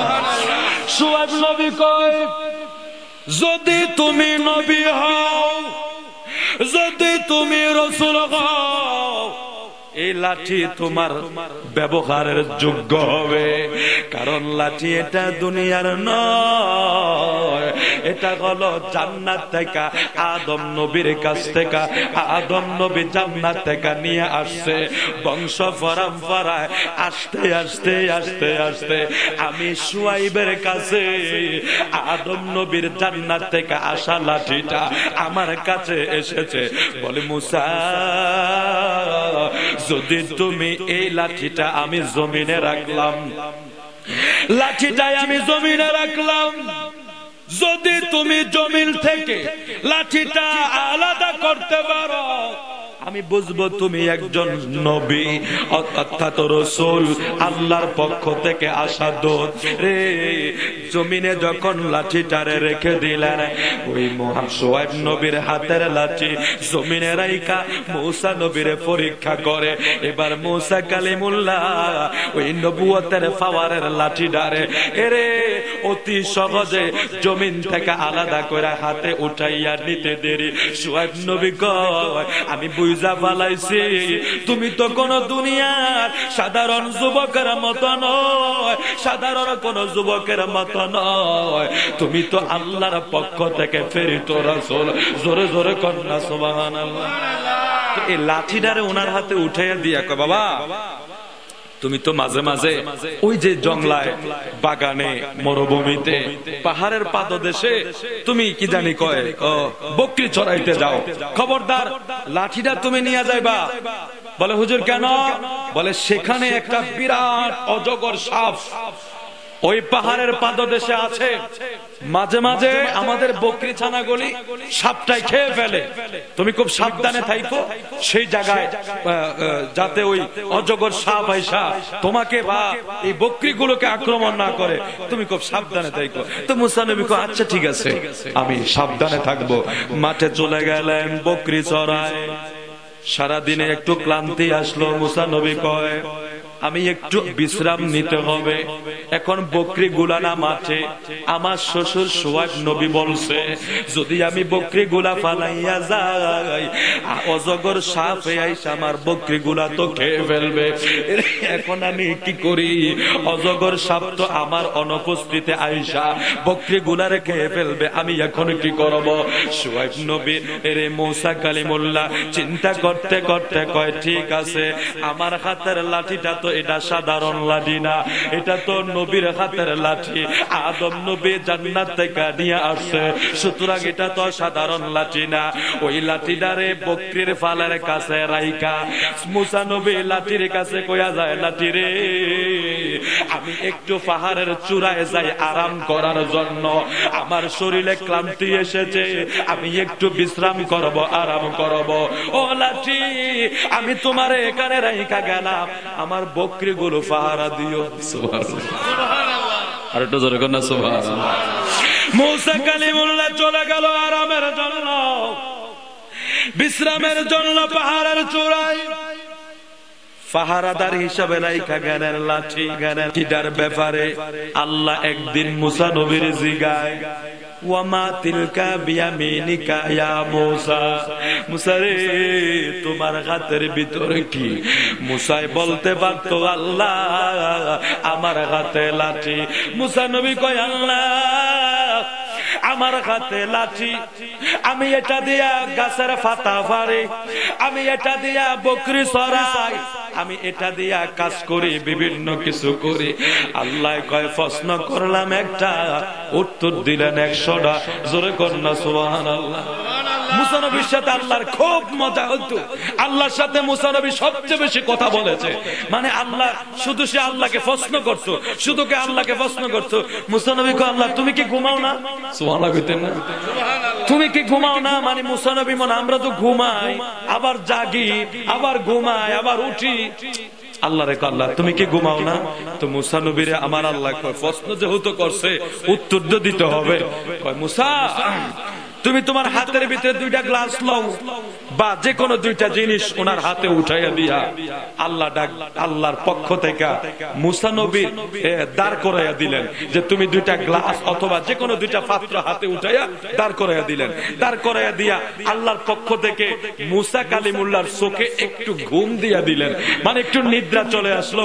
আপনার যখন ঘুম আসে তখন কোন জায়গায় পড়ে সেটা বলতে পারে না, ঠিক কিনা বলেন? হ্যাঁ, তো ঘুম এমন একটা জিনিস যে কোনো জায়গায় আসে। আপনি মসজিদে যান, যে কোনো জায়গায় যান, ঘুম যখন এসে যায় তখন দেখবেন আপনার অনায়াসে আপনি ঘুমিয়ে যাচ্ছেন, এখানে কি আছে না আছে সেটা আর খবর থাকে না। তো মুসা নবী দাঁড়াইয়া রয়েছে দুইটা পাত্র লইয়া, আল্লাহর পক্ষ থেকে একটু ঘুম মুসা নবীর চোখে আসছে। ঘুমটা আসতে দেরি, মুসা নবীর হাতের একটা পাত্র জমিনে পুরা ভাঙ্গা চুরমার হয়ে গেছে। সুবহানাল্লাহ, আর একটু জোরে কর না সুবহানাল্লাহ। আমার আল্লাহ ডাক দিয়া কয়, মুসা রে, ও মুসা কালিমুল্লাহ, তুমি যে বললা আমি আল্লাহ কেন ঘুমাই না? ও মুসা, তুমি যে বললা আমি আল্লাহ ঘুমাই না কেন, এটার জবাব আমি দিছি। বলে আল্লাহ কিভাবে? মুসা রে, দুইটা গ্লাস হাতে লইয়া অল্প সময় ঘুম যাওয়ার কারণে যদি তোমার একটা গ্লাস একটা পাত্র জমিনে পইরা চুরমার হইয়া যাইতে পারে রে মুসা, আমি আল্লাহর হাতে আমার কুল কায়নাত, আমার সমস্ত সৃষ্টি জগৎরা আমি আল্লাহর কুদরতি হাতে। মুসা রে, যদি আমি আল্লাহ ঘুমাইয়া যাই আমার জগৎটা এইভাবে চুরমার হইয়া যাবে। জবাব শেষ। তো মুসা নবী আল্লাহর সাথে খুব মজা করতেন। আল্লাহ একদিন গজব দিয়া এক জাতির সব শেষ করে দিছে। মুসা নবী আল্লাহরে কয়, আল্লাহ অপরাধ করছে মন্নার পরে 5-7টা লোকে, আপনি দিয়ে সব যুক্তিরে মারা লাইলেন, এটা কি ঠিক করছেন নি আপনি? তো আল্লাহ কয় ঠিক আছে মুসা নবী একটু পর্বতের উপরে কুহুতুর পর্বতে আসো। তো পর্বতে উঠার পরে মুসা নবীর দোনো পায়ে ফিফরা আছে না, ফিফরা এমন ভাবে উঠা কামড়ে শুরু করছে, ডলার লগে যা আছে সব ফিসালাইছে। এমনিতে বেড়া যে দিলা বেশি সব শেষ করে দিছে। আল্লাহ কয়, মুসা রে, তোমারে কি সব দিয়ে ফিফরা কামড় দিছে নি? তুমি তো সব দিয়ে মারলা, একটু বাচ্চা বাচ্চা মারতে পারছো না? আল্লাহরে বিভিন্ন প্রশ্ন করতেন, আল্লাহ আল্লাহ তুমি কি ঘুমাও না? তুমি কি খাও না? তুমি কি ঘুমাও না? তুমি কি খাও না? মুসা নবী আল্লাহর সাথে প্রায় সময় অনেক মজা করতেন, অনেক মজা করতেন, আল্লাহরে প্রশ্ন করতেন। আল্লাহ মুসা নবীর বিভিন্ন প্রশ্নের জবাব দিয়া দিতেন। আমার আল্লাহ ডাক দিয়া কয়, মুসা রে, তুমি কিছুক্ষণ সময় ঘুমাইবার কারণে দুইটা পাত্রের একটা পাত্র রক্ষা করতে পারলা না। মুসা রে, আমি আল্লাহ যদি ঘুমাইতাম আমার জগৎটা তো এইভাবে চুরমার হইয়া যাবে রে মুসা। এইভাবে মুসা নবীর সমস্ত জবাবগুলি আমার আল্লাহ এক এক করে দিয়া দিত। সুবহানাল্লাহ। বাজান আমার, ওই মুসা কালিমুল্লাহ লাঠি ডারে রাইখা চলে গেছে ঘুমাইবার জন্য। মনে আছে তো আপনাদের? মানুষ যায় আছে, মাশাআল্লাহ আলহামদুলিল্লাহ। আমি অনুরোধ করব আমাদের প্রধান মেহমানে আলা, জিনার সুমধুর কণ্ঠ অনেক ভালো লাগে, যার আলোচনা দীর্ঘ সময় আপনারা শুনতে পারবেন, যতক্ষণ আপনাদের চাহিদা হয়, মন চায় অতক্ষণ আলোচনা ইনশাআল্লাহ আজকে চলবে। কারণ এখন তো একটু মাহফিল, করোনার কারণে মাহফিল সব গল্লি ঢুকে গেছে। কথাটা বুঝছেন না? একটু মানে এখন যত মাহফিল করতেছি শহরে বন্দরে তারারে জিগান, সব এটি মাঠের থেকে বিভিন্ন গল্লি সিপা সাফা মসজিদের ভিতরে পুলিশে যদি আবার ধরে নি মারে, তো মাহফিল সব করুনে আমরা সব একটু শর্ট করে লাইছে। তো যাকে এটাও একটা ভালো হয়েছে, তাড়াতাড়ি ঘুমানোর ব্যবস্থা মোটামুটি। এখন আগামী দিন প্রোগ্রাম মানিকছড়ি, সাপ মারা, বেজি মারা, গুই মারা। আপনারা যদি কেউ খাগড়াছড়ি লাইনে যাইয়া থাকেন দেখবেন সব এক জায়গায়। উনি তো চাকরি করছে, বিভিন্ন জায়গা বলতে পারে। তবে খুব সুন্দর পাহাড়ি এলাকা তো, এত সুন্দর আপনার রোডটা বারেরহাট থেকে ঢুকে ঘুরতে ঘুরতে ঘুরতে ঘুরতে গাড়ি অনেক উঁচা ওঠে, তবে এটা বোঝা যায় না রোড তো, এই আঁকা বাঁকা ঘুরতে ঘুরতে অনেক উপরে গাড়ি উঠে যায়, সেখান থেকে আমার নামে অনেক সুন্দর জায়গা। ইনশাল্লাহ কালকে আগামী দিন প্রোগ্রাম আছে, যে সাপমারা মানিকচুরিতে প্রোগ্রাম, ইনশাল্লাহ আপনারা দোয়া করবেন। এখন প্রোগ্রাম হয় না, তারপরেও ছোট ছোট ছোট ছোট করে আজকে তো প্রায় এই পর্যন্ত মোটামুটি প্রোগ্রাম হচ্ছে। আল্লাহ আমাদেরকে একটু সুস্বাস্থ্য নসিব করুক, জোরে কোনা আমিন। লাঠিরে দিয়া গেলেন পাহারাদার বানাইয়া, মুসা নবী কয় লাঠি রে আমি একটু আরাম করে, তুই এই জায়গায় আমার বকরিটিরে পাহারা দে। রে মুসা কালিমুল্লাহ চলে গেল আরামের জন্য, লাঠি এবার বকরিরে পাহারা দেয়। এই লাঠি তো সাধারণ কোন লাঠি না। এখন মুসা নবী তো চলে গেল, এই সুযোগে অজগর, এগুলি তো সাধারণ না, যারা এক অজগর সাপ এইভাবে আপনারে সবল দিবে না, কিন্তু মানুষরে গিলা ফেলে অথবা আপনারে এমন ভাবে ফেসাইবে ওই মানুষটার সাথে সাথে মারা যাবে, তার শিরা উপশিরা গুলো বন্ধ করে দেয়, এই হলো অজগর সাপ। এখন ওই অজগর দেখলো বকরির কাছে কোনো মানুষ নাই, আজকে ভালো একটা সুযোগ, ওই বকরির পাড়ার সবগুলি বকরি সে ভক্ষণ করবে অথবা বকরি খাওয়ার জন্য আসবে। দেখে বকরি মাঠে, কিন্তু বকরির কাছে মানুষ দেখা যায় না। ওই অজগরটা আস্তে আস্তে বকরির পালের কাছে বকরি খাইতে যাবে। আল্লাহর নবী মুসা কালিমুল্লাহ বকরিটারে বকরিরে পাহারা দেওয়ার জন্য যেই নবুয়তের হাতের জান্নাত থেকে আনা লাঠিটারে পাহারাদার বানায়া গেছে, এটা তো লাঠি না, এটা একটা জ্বলন্ত প্রহরী হইয়া দাঁড়ায়া গেছে। ওই জংলার অজগর সাপ যখন বকরির উপরে আক্রমণ করার জন্য আসছে, ওই লাঠি এমন বিশাল আকৃতি ধারণ করছে রে, অজগর সাপটারে ওই মুসা নবীর হাতের লাঠির আঘাতে ওই সাপ দুনিয়ার থেকে বিদায় হইয়া গেছে। সুবহানাল্লাহ।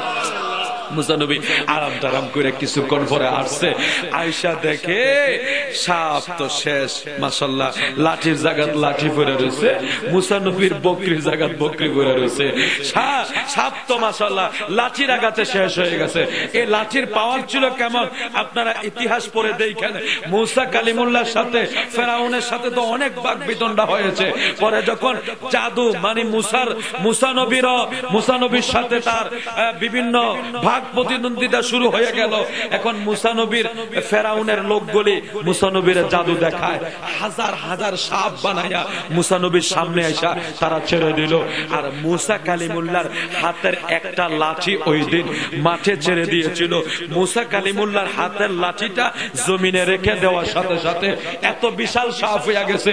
ওই দিন ফেরাউন নাকি হাজার হাজার সাপ সেই দিন জাদু দিয়া তার জ্যোতিষীদের মাধ্যমে জাদুর ক্রিয়ার মাধ্যমে সাপ তৈরি করে মুসা নবীকে ধ্বংস করবে বা মুসা নবীর কওমকে খেয়ে ফেলবে, এমন একটা ব্যবস্থা করেছে। কিন্তু শেষ পর্যন্ত দেখা গেল একমাত্র মুসা কালিমুল্লাহর হাতের লাঠির আঘাতে, হাতের লাঠি একটা সাপ আর তাদের হাজার হাজার সাপ এক লাঠি, এটা যখন সাপ হয়ে গেছে কিতাবে এসেছে এই মুসা নবীর হাতের লাঠি যখন সাপ হয়ে গেছে মুসা নবী একটু ভয় পেয়ে গেছে। জোরে বলুন সুবহানাল্লাহ।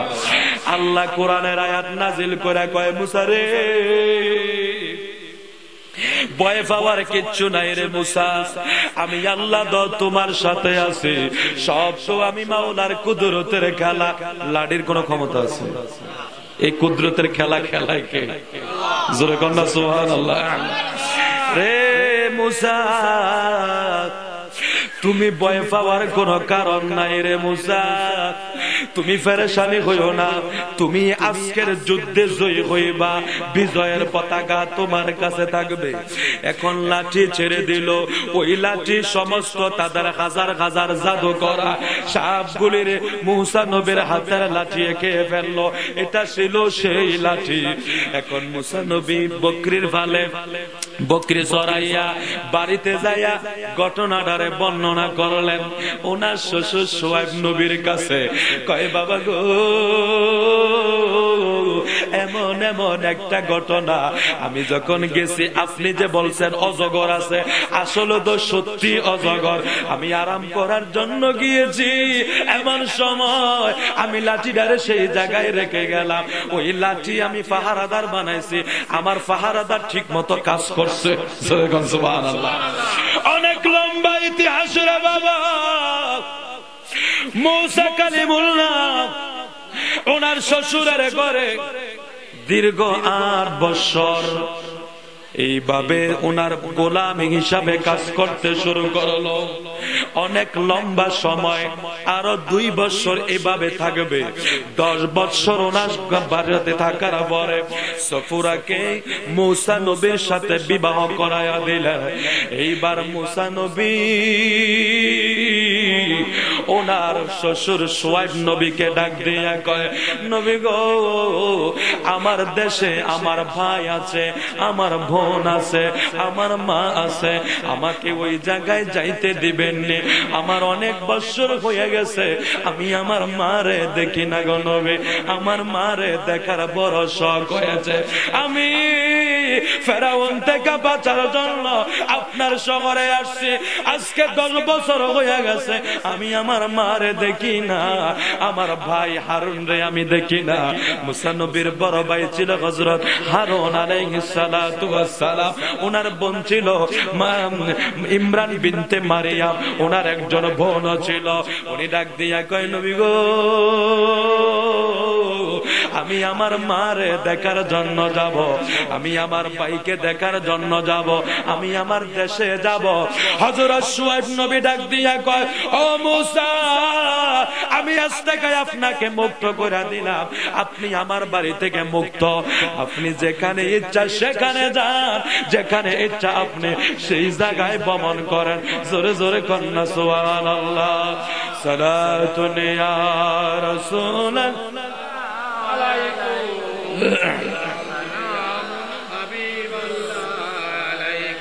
একটু নাড়াচাড়া দিয়া মোহাব্বত করে দুরূদ শরীফ পড়েন। মাহফিলে বসছে, আমরা আসলে এই জায়গায় বললে এখানে কোন দোকানের মতো লেনদেন না, যে আপনি টাকা কম দিলে আপনার মালও কম দিবে, বেশি দিলে মাল, টাকা বেশি দিলে মাল বেশি দিবে। এটা দোকান কাস্টমার ক্রেতা আর বিক্রেতার মাধ্যমে না, এটা সম্পর্ক হচ্ছে বান্দা এবং আল্লাহর মাধ্যমে। যেরকম সুবহানাল্লাহ। আপনি যত করবেন, আমার মাওলার কাছে কোনো কিছুর অভাব। আল্লাহ ডাকে, বান্দা ফিরাইয়া দেয়। কি আশ্চর্য! আপনার চেয়ারম্যান কোন, মেম্বার কোন, এমপি কোন, মন্ত্রী কোন, মসজিদটার জন্য 10,000 টাকার জন্য যাবেন, আপনার কাছে গেলে কইব, নাই রে ভাই, আমার কাছে টাকা নাই, পয়সা নাই, শেষ হয়ে গেছে, আমি বড় অভাবে আছি। এই হচ্ছে বান্দার আকুতি মিনতি। আপনার কাছে বলবে, ফকির যদি টাকা দেয়, আর তুই চলে যাও, আমার কাছে নাই। কিন্তু আমার আল্লাহ কয়, সবাই কয় নাই, আমি আল্লাহ কই আছে। বান্দায় কয় নাই, আমি আল্লাহ কই আছে। বান্দার কাছে অভাব, আমি আল্লাহর কাছে অভাব নাই। বান্দার কাছে অভাব, আমি আল্লাহর কাছে অভাব নাই। আমি আল্লাহর কাছে চাও, আমি আল্লাহ দেওয়ার জন্য বসে আছি। যত চাইবা তত দেব, তবে চাইতে হবে। সুবহানাল্লাহ।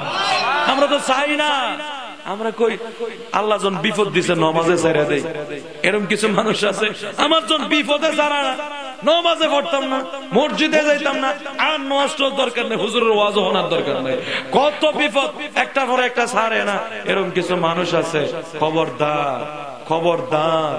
বিপদ, মুসিবত, অসুখ, আযাব, গজব অনেক সময় দেখা গেছে মুমিনদেরকে পরীক্ষা করার জন্য আল্লাহ দেয়। জোরে কোন সুবহানাল্লাহ। আপনি যদি দেখেন বহু বছর আপনার কোনো কিছু হচ্ছে না, অসুখ নাই, বিসুখ নাই, জ্বর নাই, তাহলে বুঝবেন আপনার প্রতি আল্লাহ রাগ হয়ে আছে কোনো কিছুর কারণে। যখন দেখবেন আপনার বিমার হয়েছে, যখন দেখবেন আপনার উপর কোন একটা মুসিবত আসছে, তখন নির্দ্বিধায় সেটা গ্রহণ করে নিবেন যে এটা আল্লাহর পক্ষ থেকে হয়েছে। আল্লাহ চেয়েছে, আমাকে বিমার দিয়েছে। যেরকম সুবহানাল্লাহ। 18 বছর কিরায় ভুগছিল হযরত আইয়ুব আলাইহিস সালাতু ওয়াস সালাম। ইতিহাস আপনারা জানেন না? ওনার কাছে একদিন জিবরাইল আসছে, হুজুর আপনি যদি চান আপনার এই শরীরটাকে সুস্থ করে দিতে পারি। তুমি জিব্রাইল আমারে সুস্থ করবা, তোমার কাছে আমার কোনো কিছু চাওয়ার দরকার নাই।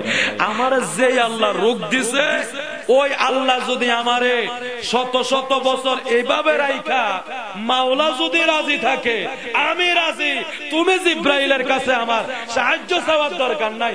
আল্লাহ যদি বলে যে আমি সোয়াইবরে কিরায় খাক, আমার সোয়াইবরে ফোকামা করে খাক, এটা আমার মাওলায় রাজি, আমিও সেভাবে রাজি।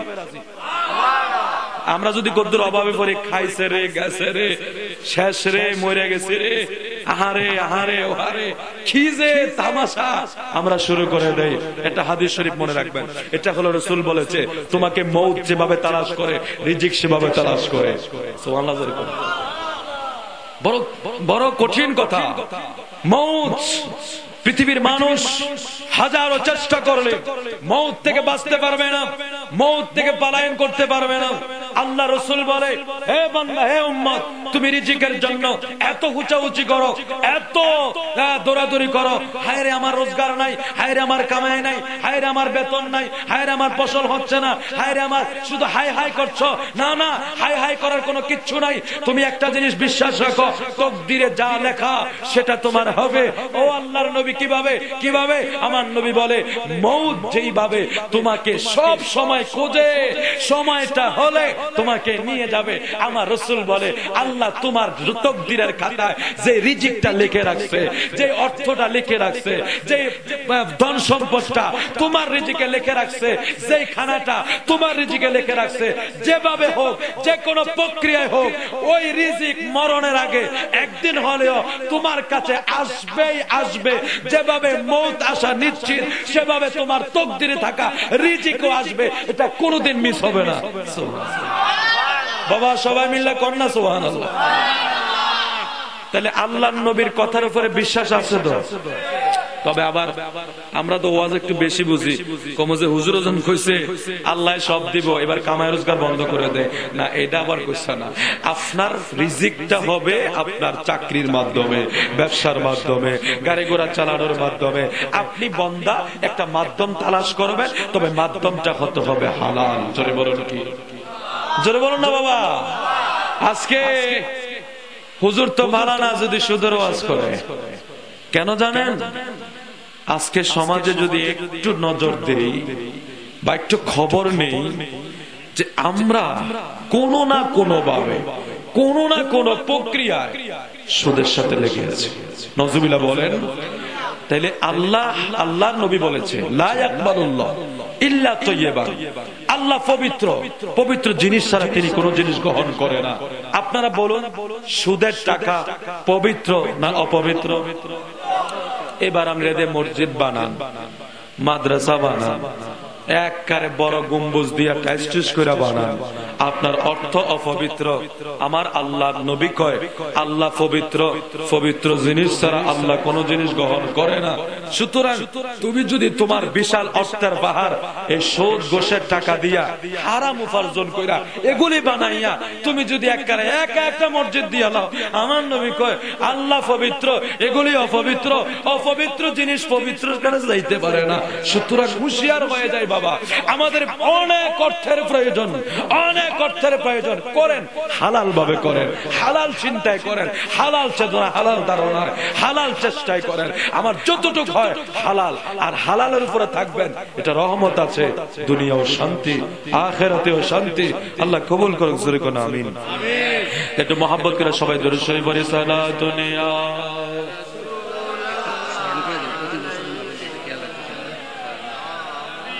हर के बादशाह मिले सल्लमदाम आतशे दोज़ख शावाज़ बर रया हराम सलातुनिया रसूल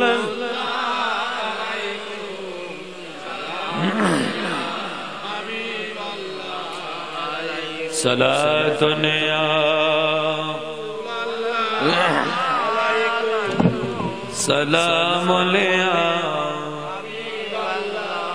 মনের তৈবে বলা একদিন হবি বিয়ের দোলা, নাকে কানে দিবে তোলা, জেনেও জানিস না।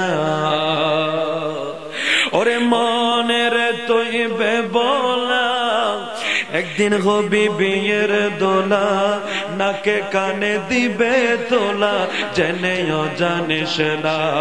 ওরে মনের তুই বেবলা, ওরে মনের তুই বেবলা, একদিন হবি বিয়ের দোলা, নাকে কানে দিবে তোলা, জেনেও জানিস না। ডাইনে বামে মাটি নিচে মাটির বিছানা, আমি চলে গেলে আমায় তোমরা বইলা যাইও না, আমি চলে গেলে আমায় তোমরা বইলা যাইও না। ডাইনে বামে মাটি নিচে মাটির বিছানা, ওরে মনের তুই বেবলা, একদিন হবি বিয়ের দোলা, ওরে মনের তুই বেবলা, একদিন হবি বিয়ের দোলা, নাকে কানে দিবে তোলা, জেনেও জানিস না। আওয়াজ দিয়ে বলুন ঠিক কিনা? এ পৃথিবীর মানুষ, আজকে রাত্রে ঘুমিয়ে আছি, যদি আমার ঘুম ভাঙ্গে সকাল, না ভাঙলে পরকাল। এমন মানুষ আমাদের তো অনেকের জানাজা পড়েছে, যারারে মাত্র দেখছেন বাজারের কথা বলছে, সালাম দিছেন, ভাই অমুক, ভাই আমি একটু আসতেছি, ভাই ঠিকই গেছে, ঠিকই আসছে, কিন্তু বডিটা আর রুহুটা নিয়ে আসতে পারে নাই, লাশ হয়ে আসছে। এটা সত্য বাবা, আপনি যত কিছু করেন, হয়তো অনেকে অনেক ভাবে চলেন, কেউ মিথ্যা কথা ছাড়তে পারেন না, কেউ ঘুষ খাওয়া ছাড়তে পারেন না, কেউ সুদ খাওয়া ছাড়তে পারেন না, কেউ নামাজকে বন্ধু বানাইতে পারেন না, কেউ নারী নিজের পরিবারকে পর্দায় রাখতে পারেন না, কেউ হারাম জিনিস খানা থেকে বিরত রাখতে পারেন না। কিন্তু আপনি সবই জানেন, একদিন মরে যাবেন, আপনি সেটাও জানেন, কিন্তু দুঃখের বিষয় হলো আমরা সেই জায়গা থেকে ফিরে আসতে পারি না। ওয়াজের ময়দানে একরকম, বাড়িতে গেলে আরেক রকম। চার দেওয়ালের নিচে যখন চলে যায় তখন বলি না কেন কিছু দরকার নাই, একবারে আমরা বসে থাকি, সব একবারে করবো। নাউজুবিল্লাহ। কোন বয়সটা যখন যুবক থাকে, ওই সময় ইবাদত করলে, দাঁড়িয়ে রাখলে, আমার মদিনার কামলিওয়ালা নবীও খুশি, আমার আল্লাহও খুশি। আমার নবী কইয়া গেছে, উম্মত অল্প বয়স যুবক অবস্থায় দাঁড়িয়ে রাখো, যুবক অবস্থায় তুমি ইবাদত করো, যুবক অবস্থায় তুমি মসজিদে দাও, নামাজ পড়ো। আর আমরা জানি আগামী দিন না জানি আমার মরণ হইয়া যায়, না জানি কিছুক্ষণ পর আমার মরণ হইয়া যায়। এরপরে আমরা কই একবারে নামাজ পড়াম, নাউজুবিল্লাহ। আজ্জা কয় ফ্যান বালানা, কালকা কয় টুপি নাই, পরের দিন কয় পাঞ্জাবি বালানা, এরপর দিন কয় গোসল করছি না, অজুহাতের শেষ নাই। বাইরে কালকে এইবারে একজন দুলা আসছিল, এই দুলারে তো সাজাইয়া নিয়ে আসছে কনের বাড়িতে বিবাহ কইরা নেওয়ার জন্য। তোমারে আমারে একদিন দুলা সাজাইব রে বাবা, তোমারে আমারে একদিন নাকে কানে তুলা দিয়া, আমারে তোমারে সাজাইয়া এমন দুলা সাজাইব, আর কোনদিন তুমি আমি বাড়িতে আসার সুযোগ হবে না রে বাবা। ওরে বড়ই ফাতা গরম জলে শুয়াইয়া মশারের তলে, বড়ই ফাতা গরম জলে শুয়াইয়া মশারের তলে, গোসল করাইবে তোমায় জনমের লাই, গোসল করাইবে তোমায় জনমের লাই। ওরে বরে ফাতা গরম জলে শুয়াইয়া মশারির তলে, বরে ফাতা গরম জলে শুয়াইয়া মশারির তলে, গোসল করাইবে তোমায় জনমের লাই, অসময়ে আইস বন্ধু যাই স্বর্গে নেবার লাই, ওরে যাইবার কথা কি তোমার মনে নাই, ওরে যাইবার কথা কি তোমার মনে নাই, অসময়ে আইস বন্ধু নাই স্বর্গে নেবার লাই, আরে অসময়ে আইস বন্ধু স্বর্গে নেবার লাই, ওরে সাদা কাপড় আনস তোরে ফেল দাইবার নাই, সাদা কাপড় আনস তোরে ফেল দাইবার নাই, অসময়ে আইস বন্ধু নাই স্বর্গে নেবার লাই, আরে বড়ই ফাতা গরম জলে শুয়াইয়া মশারির তলে, ঠিক কিনা কর, বড়ই ফাতার পানি গরম কইরা মশারির নিচে শুয়াইয়া আপনারে আমারে এমন গোসল দেব, মনোহরপুরের যুবক, তুমি মনে করো আগামী দিন নামাজ পড়বার বন্ধু, তুমি মনে করো তোমার বয়সটা আরেকটু হইলে মসজিদে যাইবার বন্ধু, তুমি কিভাবে গ্যারান্টি দাও আগামী দিন তো হতে পারে তোমার শেষ গোসল হয়ে যাবে, এমন গোসল করাইব আর কোনদিন তুমি গোসল করতে হবে না। ইমাম সাহেব মসজিদে ডাকে হাইয়া আলাস সালাহ, নামাজের জন্য আসার জন্য, নামাজের জন্য আহ্বান করে, আর আমরা অজুহাত লাগাই, হুজুর আজকে আমি গোসল করি না, আজকে আমার কাপড় ভালো না, এই অজুহাতটা দিয়া তুমি আমি আজকের এশার নামাজটা পড়লাম না, অজুহাতটা দিয়া আজকের জোহরের নামাজ মাগরিবের নামাজ পড়লাম না।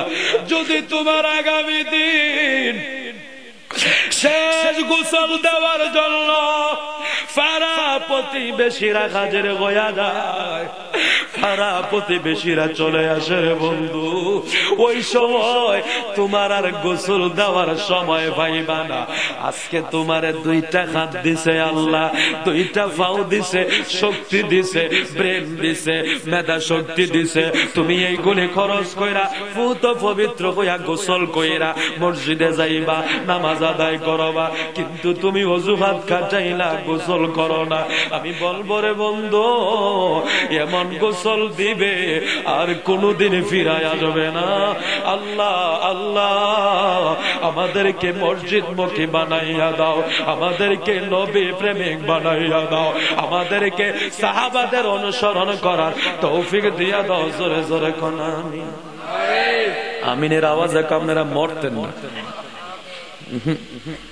ওয়াজ আওয়াজে আর ওয়াজে শেষ, যেটা বাস্তব কথা।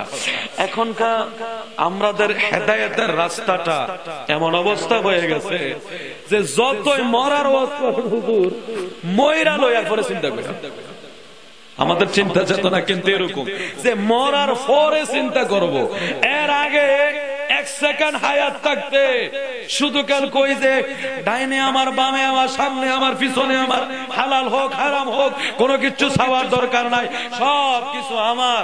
আপনার কাছে আমার একটা অনুরোধ, আজকে আপনি মারা গেলে এই যে আমার আমার কইয়া এই সব সাজাইয়া গেলেন, সব কইরা গেলেন, বাড়িটা বানাইয়া গেলেন, আগামী দিন এই আমার আমার আপনি যখন চলে যাবেন আপনার ছেলে রাজত্ব করবে, আপনার ছেলে সেখানে বসবাস করবে, আপনার ছেলে সব আরামায়াস করবে, কিন্তু আপনার এই অবৈধ সম্পদ খেয়ে আপনার ছেলে কোনোদিন আপনার বাবার কবরে মায়ের কবরে কোনোদিন যাবে না। আর যদিও যায় তার দোয়া কবুল হবে না, কারণ আল্লাহর নবী বলেছে হারাম সম্পদ হারাম বক্ষণকারীর দোয়া আল্লাহ কবুল করে না। আল্লাহ আমাদেরকে হেফাজত করে, জোরে কোন আমিন।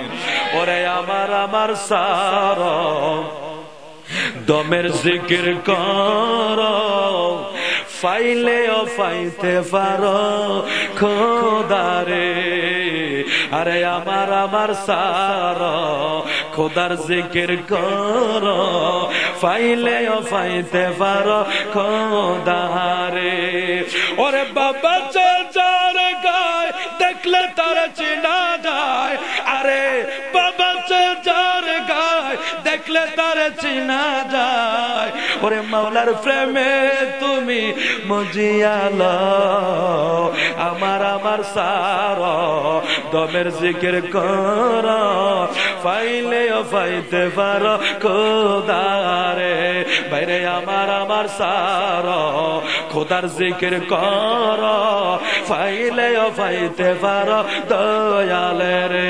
আল্লাহুম্মা সাল্লি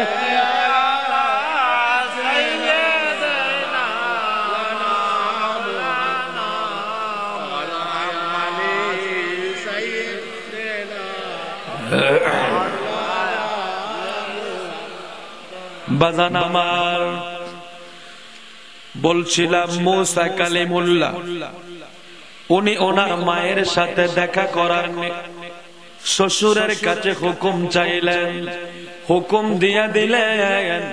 ওনারে অনেকগুলো বকরির ছানা বকরি উপহার দিয়া মুসা কালিমুল্লাহরে পাঠাইয়া দিলেন। এবার মুসা নবী গোপনে গোপনে আসার পথে অনেক ইতিহাস ঘটে গেছে।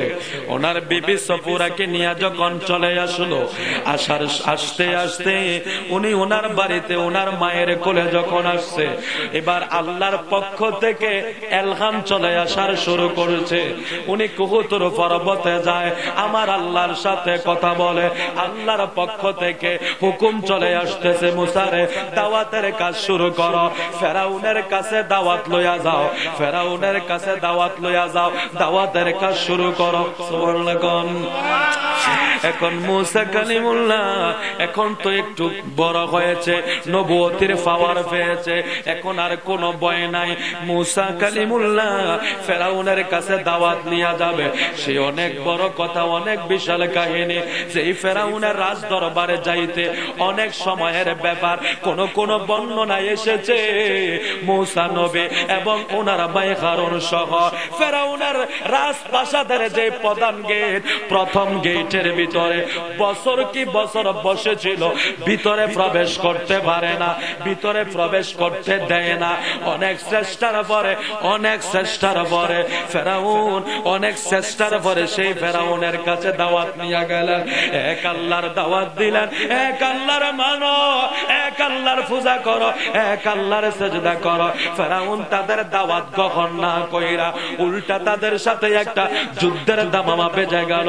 শত্রুতামি কয় এক আল্লাহরে মানো। সে বলে না আমি নিজেই তো খোদা, আমি আবার কেমন কইরা আরেক আল্লাহরে মানে, আমি নিজেই তো খোদা। নাউজুবিল্লাহ কোন। এরে ফেরাউনের যখন আধিপত্য হইল, রাজাই বাদশাহী পায়া তার এই সম্পদের প্রভাবে, ক্ষমতার প্রভাবে খোদা দাবি করে ফেললো। এর এই টাইমে ফেরাউনও কিন্তু দেখেন দিনের বেলা কয় আমি খোদা, রাতের বেলায় জংলায় যায় আল্লাহরে ডাক দেয়, আল্লাহ আমার খোদাইত্ব যদি আমি না দেখাইতাম পারি, আমারে তো আমার জনগণ আমি খোদারে শেষ করে দিবে। নাউজুবিল্লাহ কোন। সব কিন্তু আল্লাহর কাছে চায়। সুবহানাল্লাহ কইতেন না। এই ছোট্ট একটা কাহিনী মনে পড়ছে। আমার মদিনার কামলিওয়ালা দয়াল নবীর সময় তো অনেক মূর্তি পূজারী ছিল। তো ওই সময় এক মূর্তি পূজারী মূর্তির কাছে বসা বসা বসা বসা সে মানে খুব আল্লাহর কাছে কান্নাকাটি করতেছে, আল্লাহর কাছে খুব কান্নাকাটি করতেছে, মানে আল্লাহর কাছে কান্দে না, মূর্তির কাছে কান্দতেছে। যে মূর্তির কইতেছে ও লাত যা বলতেছে তুমি আমার বিপদ উদ্ধার করো, তুমি আমার এহসান করো, তুমি আমার এই করো, তুমি আমার সেই করো। তো শেষ পর্যন্ত ওই লোকটায় কানতে কানতে কানতে কানতে দেখে আর এই মূর্তি তারে কোনো কিছু দেয় না, ওই মূর্তির সামনে রাখা সে এবার আমার আল্লাহরে ডাকা শুরু করছে, আল্লাহ ও আল্লাহ তুমি আমার বিপদটা উদ্ধার করে দাও, সুবহানাল্লাহ। এখন মূর্তির সামনে বইয়া যখন তার বিপদ উদ্ধার হইয়া গেছে, এই টাইমে আমার মদিনার নবী জিনিসটা বুঝতে পারলো। আমার নবী কয় কিরে মূর্তির সামনে বইয়া তার দোয়া কবুল হইল?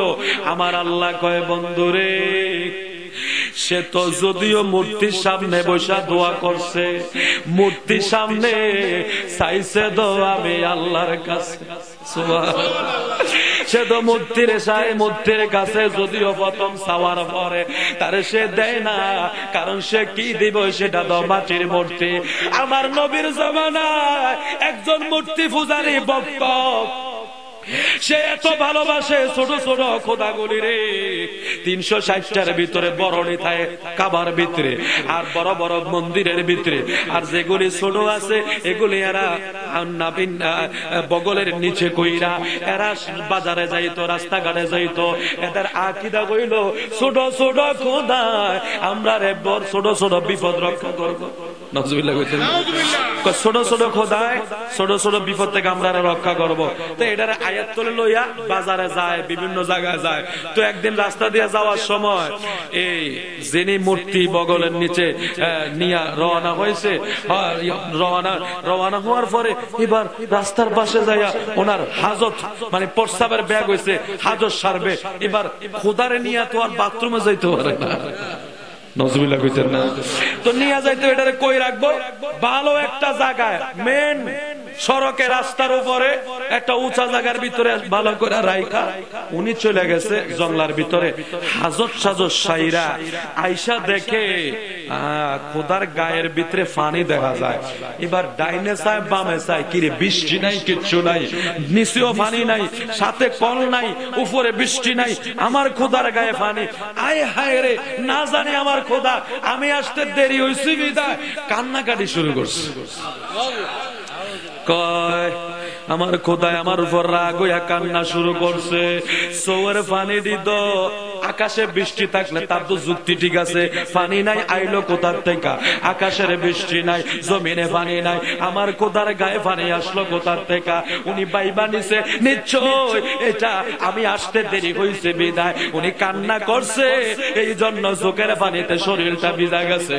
এখন জিহ্বাটারে লাগাইয়া যেই মাত্র পানি গুলি ছাটাইয়া বের করতে যাবে, জিহ্বা লাগাইতে দেরি। ওই পানিটা ছিল কেমন?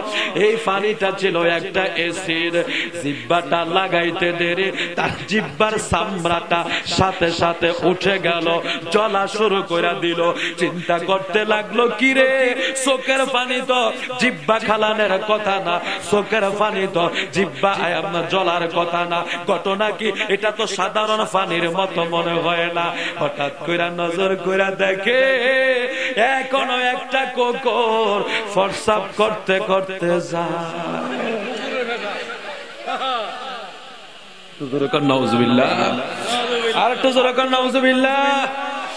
কিরে আকাশের বৃষ্টি তো জিহ্বা খালাইবে না, জমিনের পানিও জিহ্বা জ্বলবে না, চোখের পানি তো আমার কষ্ট হওয়ার কথা না, এখন কেন জিহ্বাটা খালাইয়া গেল? পানিটা আসতো কোথা থেকে?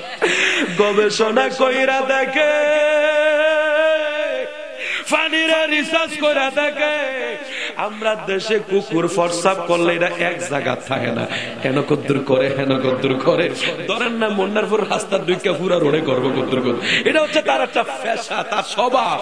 এখন কুকুরের পেশাব প্রস্রাব এটার গায়ে কই একটু কইরা দিয়া উনি আবার মানে চলে যাচ্ছে।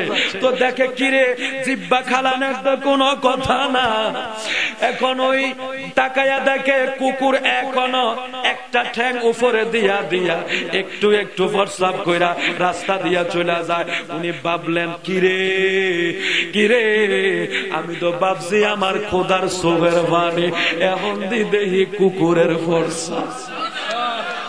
মেজাজ বড় গরম হয়ে গেছে। আমি আমার খোদারে সব সময় বুকের সাথে জড়াইয়া বাজারে যাই, হাটে যাই, রাস্তায় যাই, কারণ হইল আমার খোদায় আমারে ছোট ছোট বিপদ হইতে ছোট খোদায় রক্ষা করবে। এই জন্য বাজারে মাঠে ঘাটে আমি এটারে বুকের সাথে জড়াইয়া আমি তারে নিয়ে যাই। কিরে, যে খোদায় কুকুরের প্রস্রাব থেকে নিজেরে বাঁচাইতে পারে না, এটা আমারে বাঁচাইব কি? সুবহানাল্লাহ। বন্ধু,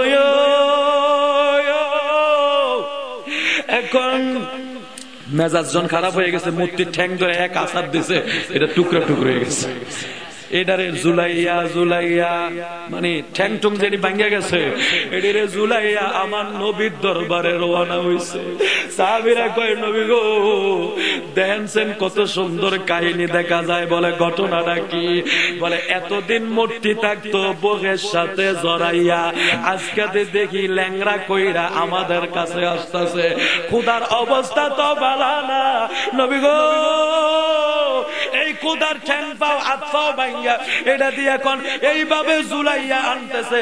আমার নবী কই একটু অপেক্ষা করো, কাহিনীটা শোনো।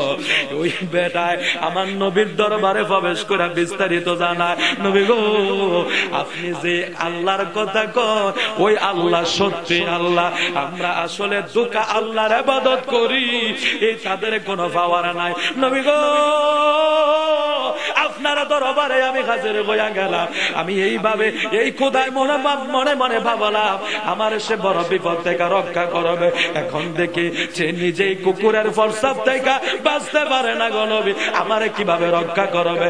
আপনি এক আল্লাহর কালেমা আমারে পড়াইয়া দেন, লা ইলাহা ইল্লাল্লাহু মুহাম্মাদুর রাসূলুল্লাহ সাল্লাল্লাহু আলাইহি ওয়াসাল্লাম। আরে বুঝলি না রে ইহুদিরা নবীকে মন্দন, আরে বুঝলি না রে ফ্রান্স বাসীরা নবীকে মন্দন। ওরে নবী ছাড়া এই জগতে কে আছে আফুর, বুঝলি না রে ওয়াহাবিরা নবীকে মন্দন। আরে নবী ছাড়া এই জগতে কে আছে আফুর, বুঝলি না রে ফ্রান্স বাসীরা নবীকে মন্দন। আরে হাসর হবে তামার জমি, উম্মত বলবে ফানে ফানে। হাসর হবে তামার জমি, উম্মত বলবে ফানে ফানে। সেই নিদানে নবী সারা কে আসে আফর, বুঝলি না রে ফ্রান্স বাসীরা নবীকে মন্দন। হায় হায় বুঝলি না রে ইহুদিরা নবীকে মন্দন। আমার নবী সারা এই জগতে, নবী সারা এই জগতে কে আছে আফর, বুঝলি না রে ইহুদিরা নবীকে মন্দন।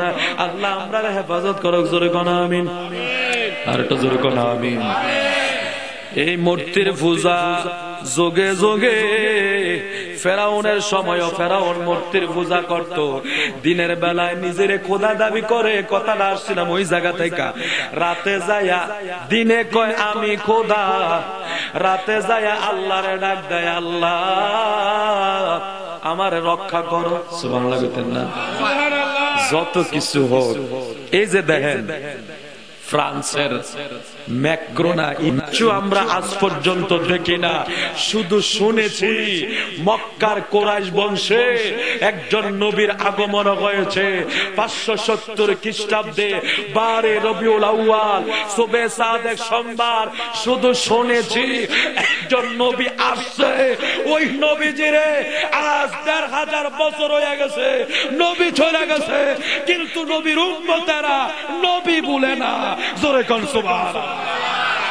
নবীর কিন্তু দেখি না, নবীর সাহাবারারেও দেখি না। যেই হোক বাংলার কানায় কানায়, বিশ্বের কানায় কানায় যেই কলকাতা সবচেয়ে বেশি হিন্দুত্ববাদী চলে, কিছুদিন আগে কলকাতার রাজপথে আমার নবীর নামের কালিমা উড়েছে। কেন? আমার রসুলকে অবমাননা করেছে। আরে আমার রসুলের তো ছায়াই ছিল না, আর রসুলের ব্যঙ্গ কার্টুন ছবি পাইব করতে, ঠিক কিনা বলেন?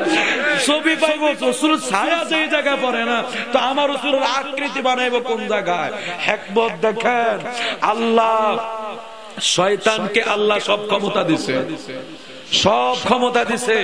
শয়তান যখন আল্লাহর দরবার থেকে বিতাড়িত হইল, বিতাড়িত হওয়ার পর আল্লাহ তারে সব ক্ষমতা দিছে, কিন্তু একটা ক্ষমতা দেয় না, আমার নবীর সুরত ধরার ক্ষমতা দেয় না।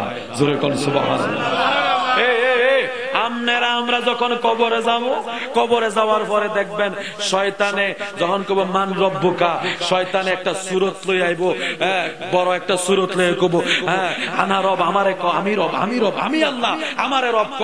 তাইলে আল্লাহর সুরত, আল্লাহর বেশভূষা, আল্লাহর সুরত ধরা শয়তানের ক্ষমতা আল্লাহ দিছে বা শয়তান পারে, কিন্তু আমার আল্লাহ কয় আমার হাবিবের সুরত আল্লাহ শয়তানকে ধরার ক্ষমতা দেয় নাই। জোরে কোন সুবহানাল্লাহ।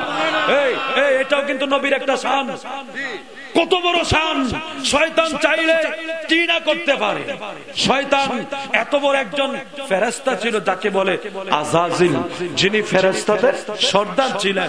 এত বড় 6 লক্ষ বছর ইবাদত করছে, তার ইবাদতে তো কিছু পাওয়ার আছে। এমনি না বিতাড়িত হয়ে গেছে, কিন্তু বন্দিগি যে করছে এটার কিছু পাওয়ার আছে। সে এত পাওয়ার, মানুষের শরীরের রক্ত শিরা উপশিরা সে মিশ্রণ হতে পারে, মানুষকে ধোঁকা দিতে পারে, মানুষের সুরত ধরতে পারে, সকলের সুরত ধরতে পারে। কিন্তু আমার আল্লাহ কয় আমার বন্ধু মুস্তাফার সুরত ধরা শয়তানকে আল্লাহ ক্ষমতা দেয় না। এটা আমার নবীর একটা শান। জোরে কোন সুবহানাল্লাহ। যেই জায়গায় এ যত ইহুদি খ্রিস্টান নাসারা বৌদ্ধ ইস্কন মিশকন যা আছে, সবার প্রধান গুরু হইল মিস্টার ইবলিস। ইবলিসের যেই জায়গায় নবীর সুরত ধরতে পারে না, ওই জায়গায় ইবলিসের সেলা ফেলা। ফ্রান্সের ফরাসের প্রেসিডেন্ট কর্তৃক ওই দেশের মানুষ, এই ইহুদি খ্রিস্টানেরা আমার নবীর ছবি পাইব কর্তৃক, ঠিক কিনা? যেই জায়গায় শয়তানের তারার গুরু তো মিস্টার ইবলিস, ঠিক কিনা? কারণ যেহেতু তারা মূর্তি পূজা করে শয়তানের কাজ, তারা যেহেতু নামাজ পড়ে না, ধর্ম মানে না, এরা এদের ধর্ম, এটা এদের কাজ, শয়তানি কাজ। তাহলে এদের প্রধান গুরু হচ্ছে মিস্টার ইবলিস। ইবলিস সূরায় আমার নবীর সুরত ধরতে পারে না। এই সূরার যারা অনুসারী আছে, প্রেসিডেন্ট ফ্রান্স মান যাকন, এ যত ইহুদি খ্রিস্টান আছে, এই অনুসারীরা আমার নবীর সুরত পাইব কইতেগা। অর্থাৎ আমাদের কলিজায় আঘাত দেওয়ার জন্য একটা আকৃতি করছে, কাঠন বানাইছে আমার নবীর, আমরার কলিজায় আঘাত দেওয়ার জন্য, মুসলমানকে বিভ্রান্ত করার জন্য। এখন আমার নবীরে আঘাত দিছে, আমরা কি বসে রয়েছি? বাইতুল মুকাররমে গেছি, প্রতিবাদ করছি, আন্দোলন করছি, কুমিল্লাতে করছি, বিভিন্ন জায়গায় মানববন্ধন হয়েছে। যখন আমরা যদি একটু মনে হামলা করতাম বা ভাঙচুর করতাম, তখন এটা বিশ্বের দরবারে উঠে দিত, ওই যে দেখো মুসলমান ভাঙচুর করে, মুসলমান জঙ্গিবাদী, মুসলমান সন্ত্রাসবাদী, তখন একটা ভাষণ দিয়ে দিত। এইটা হচ্ছে তাদের মূল পলিসি, মানে আমাদের রসুলকে অবমাননা। আর ওই যে এক কথাই, শয়তানে যে সুরত পারে না আমার রসুলের সুরত ধরা, তার এত বড় পাওয়ার, তার সেলাবারা করতে পারবো। তো এটা একটা আকৃতি কইরা ওই আমরার ভিতরে একটা, যখন আমরা মনে করেন আমাদের নবীর জন্য আমরা মাঠে নামবো, আমরা যুদ্ধ করব, আমরা প্রয়োজনে মাঠে যাব, তখন এর একটা সুযোগ পাইবো, জাতিসংঘের ভিতরে সুর উঠাইবো, ওই যে দেখো মুসলমানরা জঙ্গিবাদী। নজুবিল্লাহ করেন। মুসলমান কোনদিন জঙ্গিবাদী হয় না, ইসলাম কোনদিন জঙ্গি শিক্ষা দেয় না। সমস্ত জঙ্গিবাদী হচ্ছে এগুলি ইহুদি খ্রিস্টানের কালচার। আল্লাহ আমাদেরকে হেফাজত করার জোরে কোন আমিন।